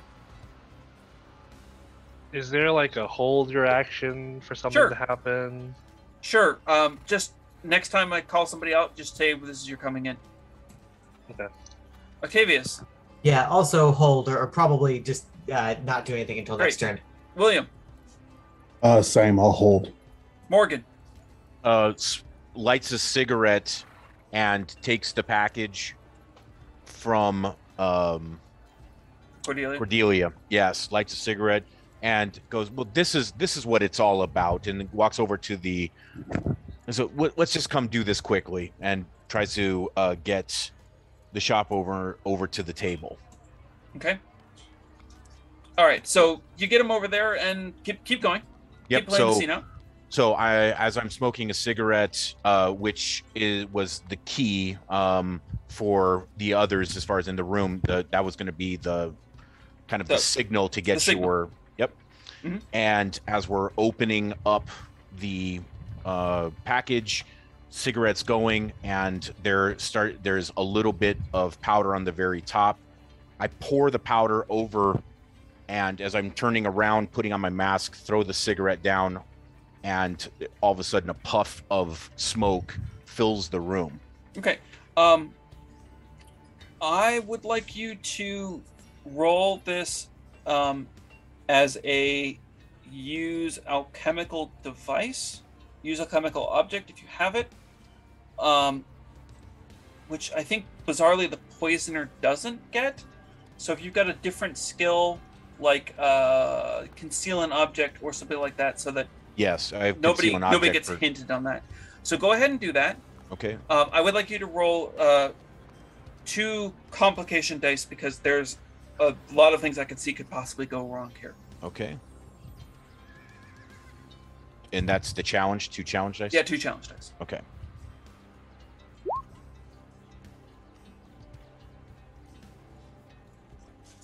All right. And then you also rolled 2 advantage dice too, it looks like. Oh, is that... So that was... Yeah, sorry, I did the 2... do you have advantage dice for working with your own poisons? Yes, I do.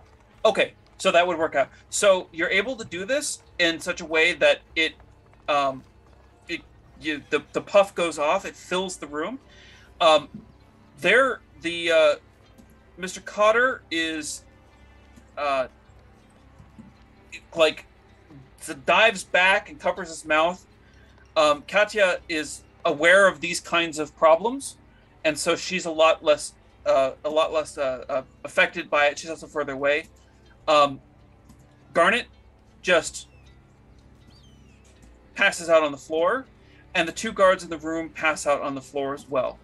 You also gave the signal well enough that the rest of your crew knows to put on their masks on that point. But I think it's pretty clear at this point in time that this is no longer a quiet talking to part. This is now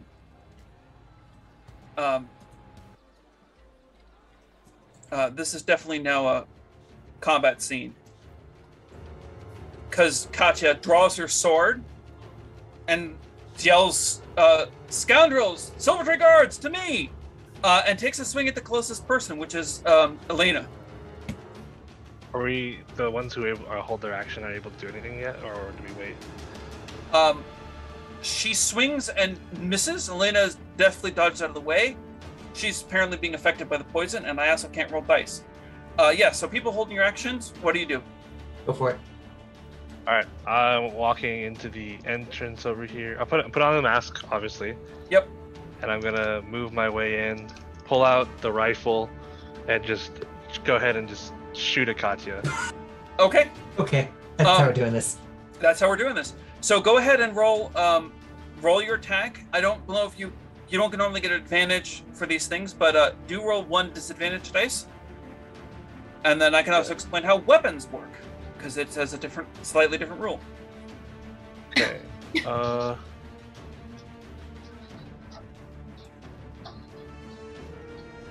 Okay. I would like to push my luck. So that is a function that you do after you roll the dice. It changes your percentage, so that if you miss your attack,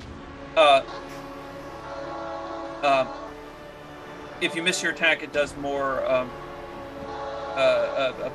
You can modify your percentages up. Make a miss a hit. Okay. You said it didn't come complication. Yes, one. You're gonna roll it and roll one complication dice on there. The challenge dice, got it. One challenge dice. All right, and I have a 90 as a sharpshooter. I have a 90 to shoot somebody. Yes. So you shoot. There's a loud bang. She gets a bullet, flies into her and hits her armor. Now, you rolled a 42, which would normally do 42 points to her luck. But because you're using a weapon, it does an extra 40 points of damage because you hit the target. Because she's actually wearing armor, she sucks some of that off. But you still managed to do a good chunk. The bullet hits her armor and with a bang deflects off and bolt bounces in the door.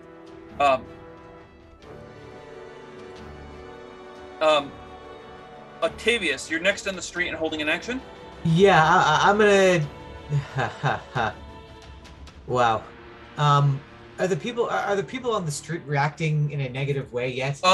People are on the street and they have just heard a loud bang, and a crowd is starting to gather outside. Cool. I'm gonna do crowd control. I'm gonna kind of roll up and be like, do not be alarmed. This is a training exercise. Everything is under control here.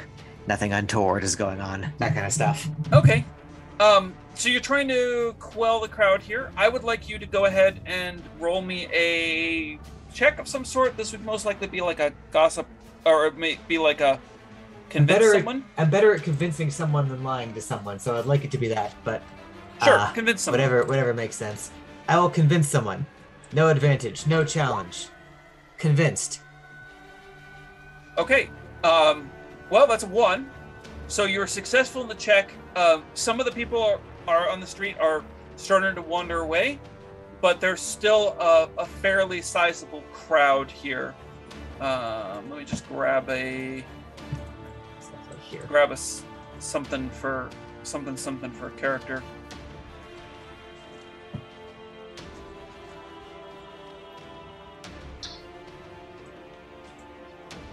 But don't forget my goons are outside also, making sure. Yes, your goons are outside as well. Yeah. If ever it comes up, you've got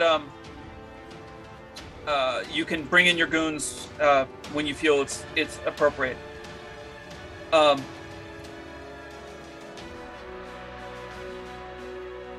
So there's the crowd. They're talking. You managed to convince one person to walk away. Yay. William, you're holding your action? Yes. Did I hear her correctly? Did she say guards to me?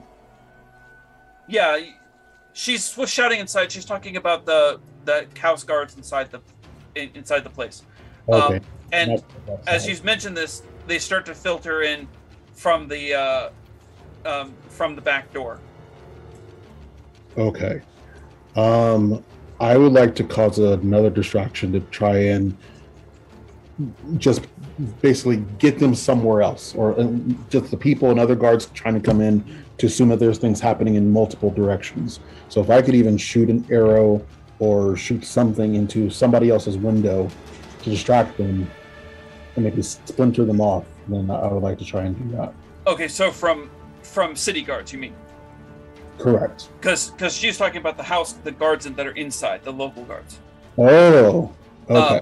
But it's funny that you mention that. I happen to have some heat here, and I'm going to go ahead and spend 15 of it to add in to the scene a squad of city watchmen, which you can actually use your effect against. Okay. Then I would do that, and I don't know how much my influence used earlier will carry over, but if there's any way that the people that I have stationed that I used my influence on earlier to signal in, yes, hurry up and get what you need and get out because we're being surrounded, then I would want them to send that signal, and then I'll cause the distraction to relay the city guard somewhere else in the abandoned cupcake shop. I'll shoot an arrow and just make a loud noise through a window. Okay. So go ahead and roll your shoot something check. Okay.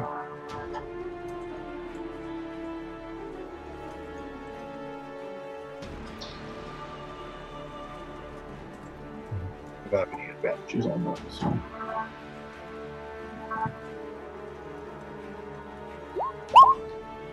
All right. You successfully convince one of the city guards to investigate what's going on with this suddenly now broken window. So one of the city guards is now functionally removed from at least the immediate scene. And your crew that's on the lookout could be used in this particular case because they're on the lookout for this to provide another distraction. If you want to go ahead and expend your crew to do that, it is a check of the crew has a score of I think 40 on anything else. It might be 50 on anything else. It says on your card, but go ahead and just make the roll.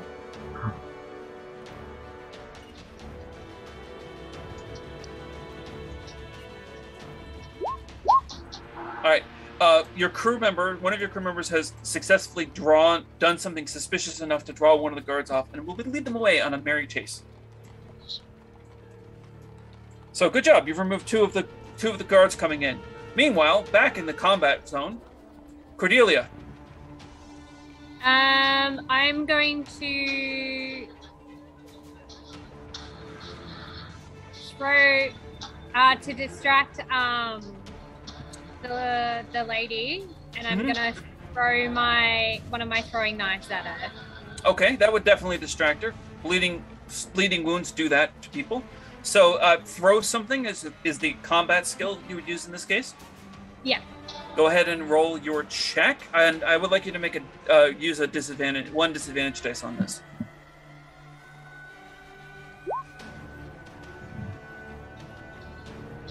All right. My something is 65%. Okay, and then the dagger does, I believe, 10 bonus damage? Yeah. Yeah. Okay. You throw the dagger, and it pings off of her. And she kind of ducks back. She's used to this kind of combat.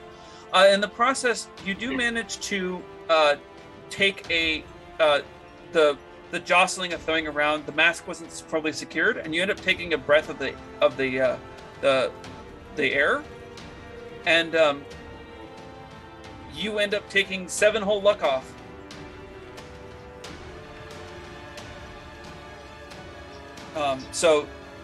On here I can just do it for you. Oh, you can do it for yourself. Great. You can also click on the character and then modify that. It's the green number if you haven't picked that up yet. Okay. Mr. Cotter is like yelling and demanding that you leave, and he is going to attempt to make a break for it. There's clearly too many people between him and the door, so he's going to head up the stairs. And he disappears up the stairs.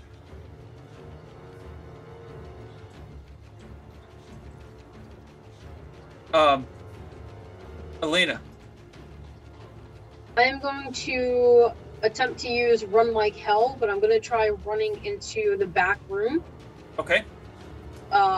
So let's see. Run Like Hell is 65%. Okay, I'm going to give you 3 disadvantage dice to this because there are currently 2 guards that are coming in from that door, and so you got to get past. You got to get past Katya, and you have to get past 2 guards to do it. But go ahead and see if you can pull this off. This is not an actual check. So you manage to get past Katya, but you get stopped on the back on one of the guards coming to the door there. You knock one of them down, so he's not going to be able to perform an action, but the other one is going to attack at you, swinging a short like club that he's got for just such an occasion of clubbing people. He misses. Katya is also, with her broadsword, is going to swing at you. She also misses. The dice are not kind to me, as can happen sometimes, but it's good for you. Morgan. Elena's trying to get into the back room and is currently surrounded. Morgan would pick up the remainder of the box where it's still pouring out smoke. Yeah, the room's filling with smoke. Right, and would throw it in the direction of where the guards are at the base of the stairs and where Elena is to intensify, and then would run into them. So pick up the box, throw it, and then run into them to try and knock them down. Excellent. This sounds like a throw something check. Go ahead and make that roll.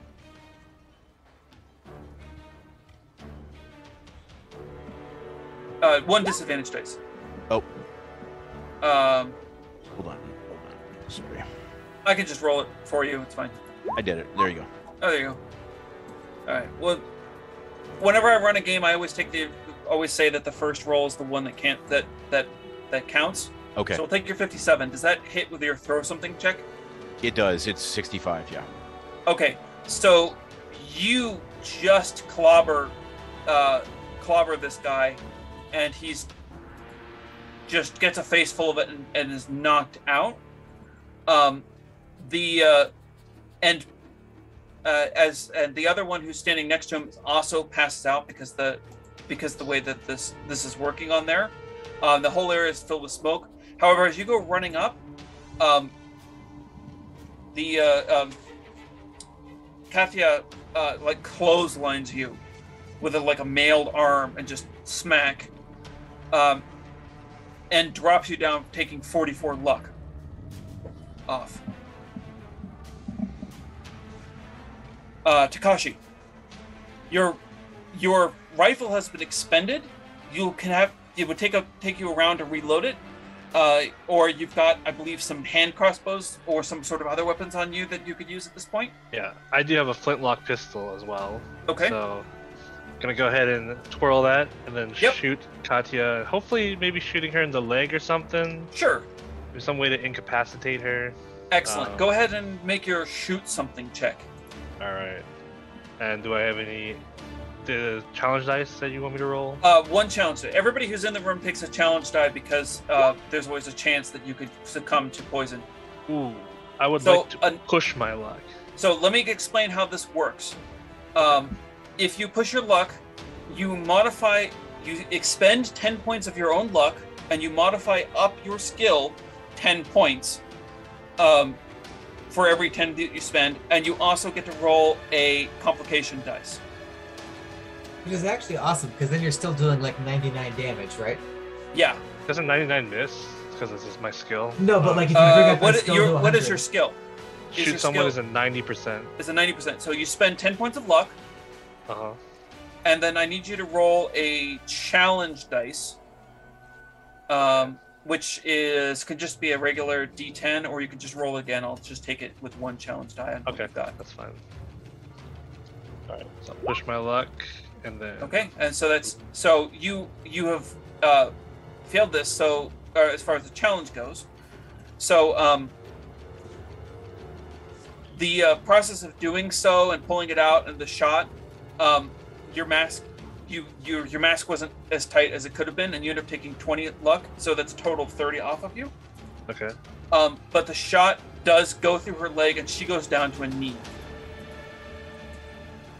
Because your flintlock pistol, I think, does a 30 bonus damage? Let me check. It damage 40 and deals 2 wounds when wounding. That's the rifle. Oh. No, that's trigger finger for it. Says you have a flintlock pistol in addition to your other equipment. On the Red Lotus Society part. I thought the rifle was like an additional thing that I got because of... The rifle replaces your regular thing and there. So yeah, it does that. So she is out. You managed to knock her out of the combat. She's down to one knee and injured, but she's still with you guys. She's not dead yet. On that point here, Octavius, you're talking to the crowd, and there's these city guards coming up the street. Yeah, the time has come for the power of red tape. I am going to approach the city guards and I'm not gonna do the voice, but I'll mumble at them like, "This is out of your jurisdiction. There's already guards from the next precinct, from the correct precinct here. You can't be here. You're gonna get in so much trouble for trying to interfere in this thing." So it sounds like bureaucracy. Absolutely. Go ahead and roll a bureaucracy attack. It's all I know. That is less than my bureaucracy of 80. One of them turns to the other one and is like, "Is that true? I don't know. Go get the boss." And he leaves and heads up the street. All right. So I'm working those guys like minions, and every attack is basically successful at knocking a minion out. Perfect. So there's only one of them left. So that's good news. Yep. It was Octavius. William. So there's a crowd of people who are gathered by the window, and they're definitely seeing like combat. And there's also Octavius talking to a city guard, and you also spot some thugs there. Elena, if you want to bring your thugs in at this point in time to do a thing, you can do that as well. But it's now William's turn. Okay. Can thugs counter crowds? Sorry. Yeah, sure. So one of the guards just left, based on what Octavia said. The one guard is still there, just speaking to him. Yeah. Okay. I would like to. Oh boy. I would like to. I want to shoot another window or shoot something else to distract him. I want him away from Octavius. I don't want Octavius down there by himself. All right. You could, I don't know, shoot the ground if you've got something to throw.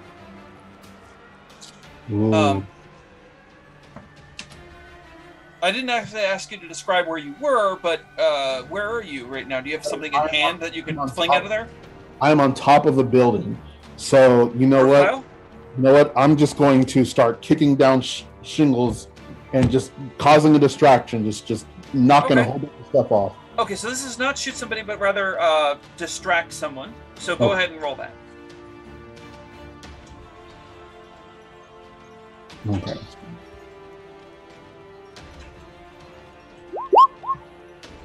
Does that meet your restriction? Oh, it does not. Okay. Now, ordinarily you cannot push your luck on attack rolls, which is what this is.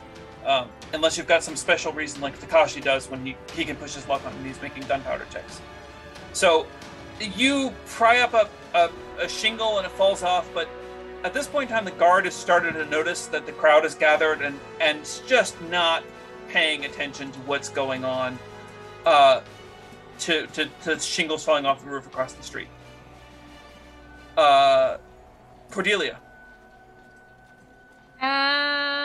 She is going to again she's going to attack what's her name again with one of her throwing knives.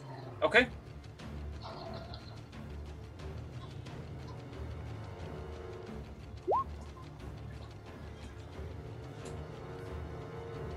That hits. The dagger lands point first and manages to be thrown hard enough to fit through her armor, and she's like a spurt of blood comes out. She starts bleeding from that wound. She's, is like pulls the dagger out, and then like holds her chest where the wound is. She's definitely not doing very well. It would be, a couple more good hits like that, and she dies. Okay. Elena. Since my path looks pretty clear into that back room, I'm gonna keep into the back room. Yep. And I'm assuming that he was working with the orchid in the same spot it's right there. Okay. I don't. So I'm going to conceal object. Okay. I have an 80% for that. All right. I think in this case, with nobody else being in the room, you slip back there and you just scoop the thing up. Okay. I'm not going to even have to make a roll for it because why bother? Okay, you also see that the glass flower is there as well. Now, this is not a easy get away with crime. Like, they're definitely going to know it's going to be stolen, and there's other people around as well, but you definitely have the thing. Awesome. Elegance was never our style. Well, since I'm still back there, can I smash the glass one, or can I not do that as like another? No, go for it. Okay, so I'm just gonna smash it. Unlike in other role-playing systems, this one is very fluid with the length of a round and also how much you can do in a round. As long as everyone sort of is about the same time frame. Yeah, you go back there, you're like, I got it. Oh, look, there's that thing. Grab it, and you break it. There is actually specifically a break something skill, but I don't think it's necessary in this case. Actually, no, I think it is necessary in this case. If you're going to break it, I would like you to roll your break something skill, which might be in anything else. It isn't anything else. Okay. This is not an attack, so if necessary, you could push your luck on it. And you did not succeed, presumably, because a 53 is more than a 50. Would you like to push your luck to make this work? Yeah, I'll do that. Okay. So deduct 10 points, and I need you to roll again, real quick, just because you're going to add a complication die into it. Okay.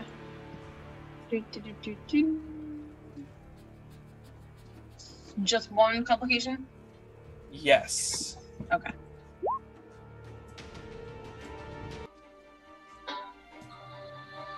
All right. So nothing untoward happens.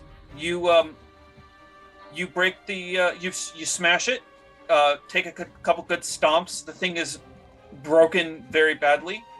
They were using like silver and platinum, copper wire and jewels, and the thing looked really pretty before you got to it.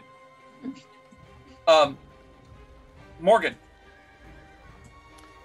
Morgan was clotheslined, but is he on the ground or is he's clotheslined. He's sort of dumped on his butt in a graceless manner, but can easily stand back up.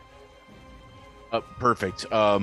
Goes into the room with Elena and sees if he can assist in any way. Okay. And also now, tries. Go ahead.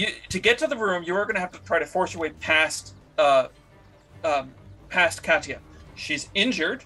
She's down on one knee because somebody shot her in the leg, but she's still armed and still threatening the immediate vicinity. If you try to go past her, she's likely to just take a swing at you, possibly bodily injury. If you want to trickery to get past her, I would accept you making some sort of like a dodge tumble roll or run like hell roll. Either one of those would be acceptable, or some other way that you feel would be an appropriate roll to getting past her to get into that room. Yeah, so let's run like hell past her. Sure. Do that and roll a one complication die as well. Okay.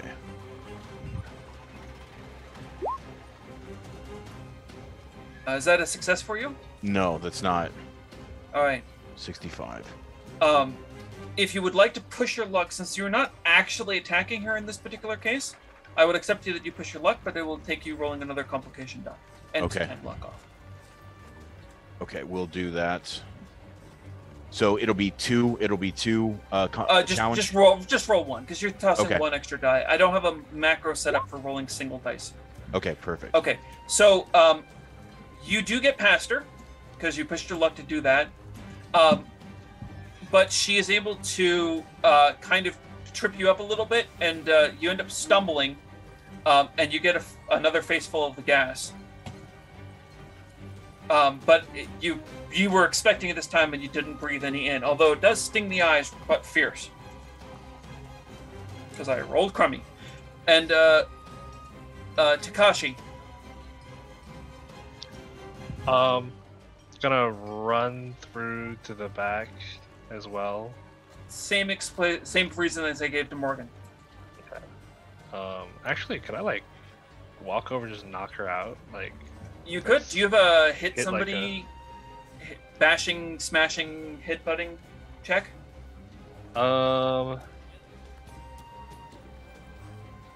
Actually, can I just intimidate her? I'll just intimidate someone. I'll just tell her like if she knows what's good. If you know what's good for yourself, you're not gonna keep on doing. Usually, once it goes to violence, social skills don't work anymore. But in this case, you've got the upper hand, and you're also still armed with. Yeah. Presumably a second flintlock pistol rather than the two hand crossbows I think your character normally has. Yeah. So I just have a gun to her face, be like, I think it's best you go ahead and roll an intimidation check and see if she comes to that. All right. This is an attack, but yeah, just intimidate someone. One challenge die as usual. All right. And my intimidate is an 80%. Okay, so she's like, okay, I surrender. And as that happens, you start to smell something sweet. It looks like your mask might be wearing off, and you take 17 luck damage. Damn these masks. Morgan! I didn't say it would last forever. Got 99 problems out here. I don't remember whose thugs are the thugs, but can we use the thugs to deal with the? Yeah. Those are Elena's thugs, I believe. Are you comfortable with using the thugs to get rid of the other guard? Oh yeah, definitely. Go for it. So tell me how that happens, real quick. Is that on me or on? I assume that's on her. That's on her. They're her thugs. Right. They're her hired goons. Whose goons are these anyway?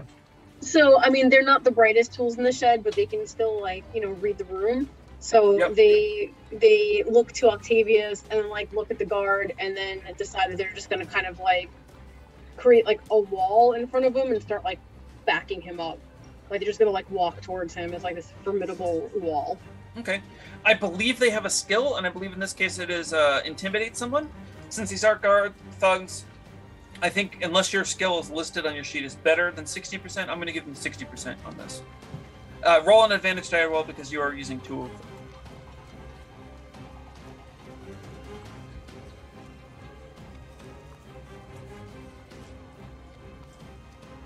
I was talking and nobody can hear me.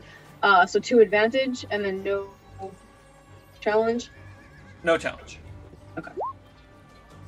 45. 45, that's successful. So they start pushing and bullying this guard who is not happy with it, and they get into something like an altercation out in the street, which functionally removes the guard from combat, and he didn't manage to get around the corner where you are literally holding somebody at a gunpoint. However, there's a crowd of people who are talking and chattering about this out on the street there. So that's a problem that you're most likely going to want to deal with. Yeah, Octavius, what do you have for that? That's what I'm had to my team doing. It's going to be straight up intimidation. It's going to be like, do you really want to be part of this? That gun's coming for you next. Clear out. You saw nothing. Scram. Okay. Go ahead and make an intimidation. I'll give you give you an advantage on this one. But it's difficult to move a big crowd of people when there's actual violence going on. Yeah. Well, what I'm trying to be is like, this violence is coming for you next. But yeah. Okay. That is more than my intimidation, so I will push my luck. Because this is an attack, pushing your luck is not an option I will in not this case, push my unless luck. you have some reason why it is. I do not. These guys are, like, they're hearing you, but violence. But violence. But violence. All right, William. So, I don't think this team needs signals anymore. No. Oh. So, if possible, I would like to order myself and my people to go down to the crowd and together intimidate them. Okay. So I'll have you make 2 rolls, one for you and one for your peeps. Your peeps are don't normally get that. I think they're like 50% on their anything else checks. Okay. So roll for yourself and then roll for your peeps. Okay. So we'll do the first one for me. Yep.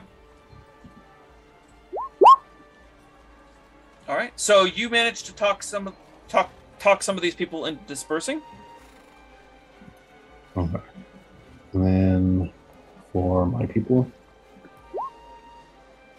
Oh. Nah, not quite. All right. So let me go ahead and I'm gonna take control away from you guys for just a little bit and narrate out the rest of this scene. So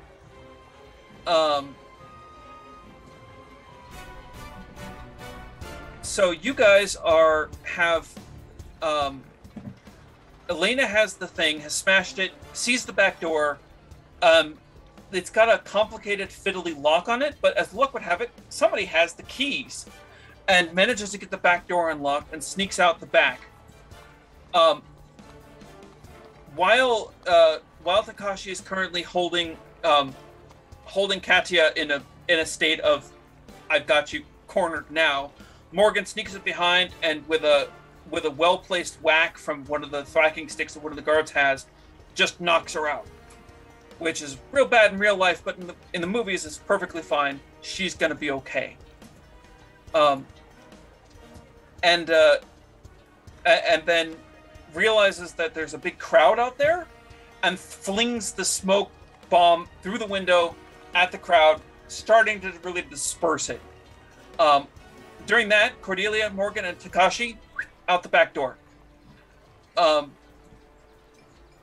Octavius sees it, passes the message on, and through a very exciting running scene, which we don't have time for, manages to dodge the additional guards that are showing up because now some of the street people have spotted and called guards and said there's something big happening. So there's an exciting scene where Octavius and William ends up running from guards using some goons and events at one point in time somebody taking a dive into the canal and getting away. Now, but fortunately, all that distraction was happening out front, and Elena was able to sneak away and make it to the safe house with the goods. Congratulations, you won! Woo! Yay! There we go. This flower's got nothing on us. Just like we drew it up. Just like you drew it up. All according to plan. Right. Yeah, and that was Dusk City Outlaws. Yeah, thanks for running. Thank you. Awesome. Thank you so much. And for everybody who's watching on the stream, thank you guys for watching too. I hope you enjoyed it. Good night. Theoretical audience. Bye. See y'all next time.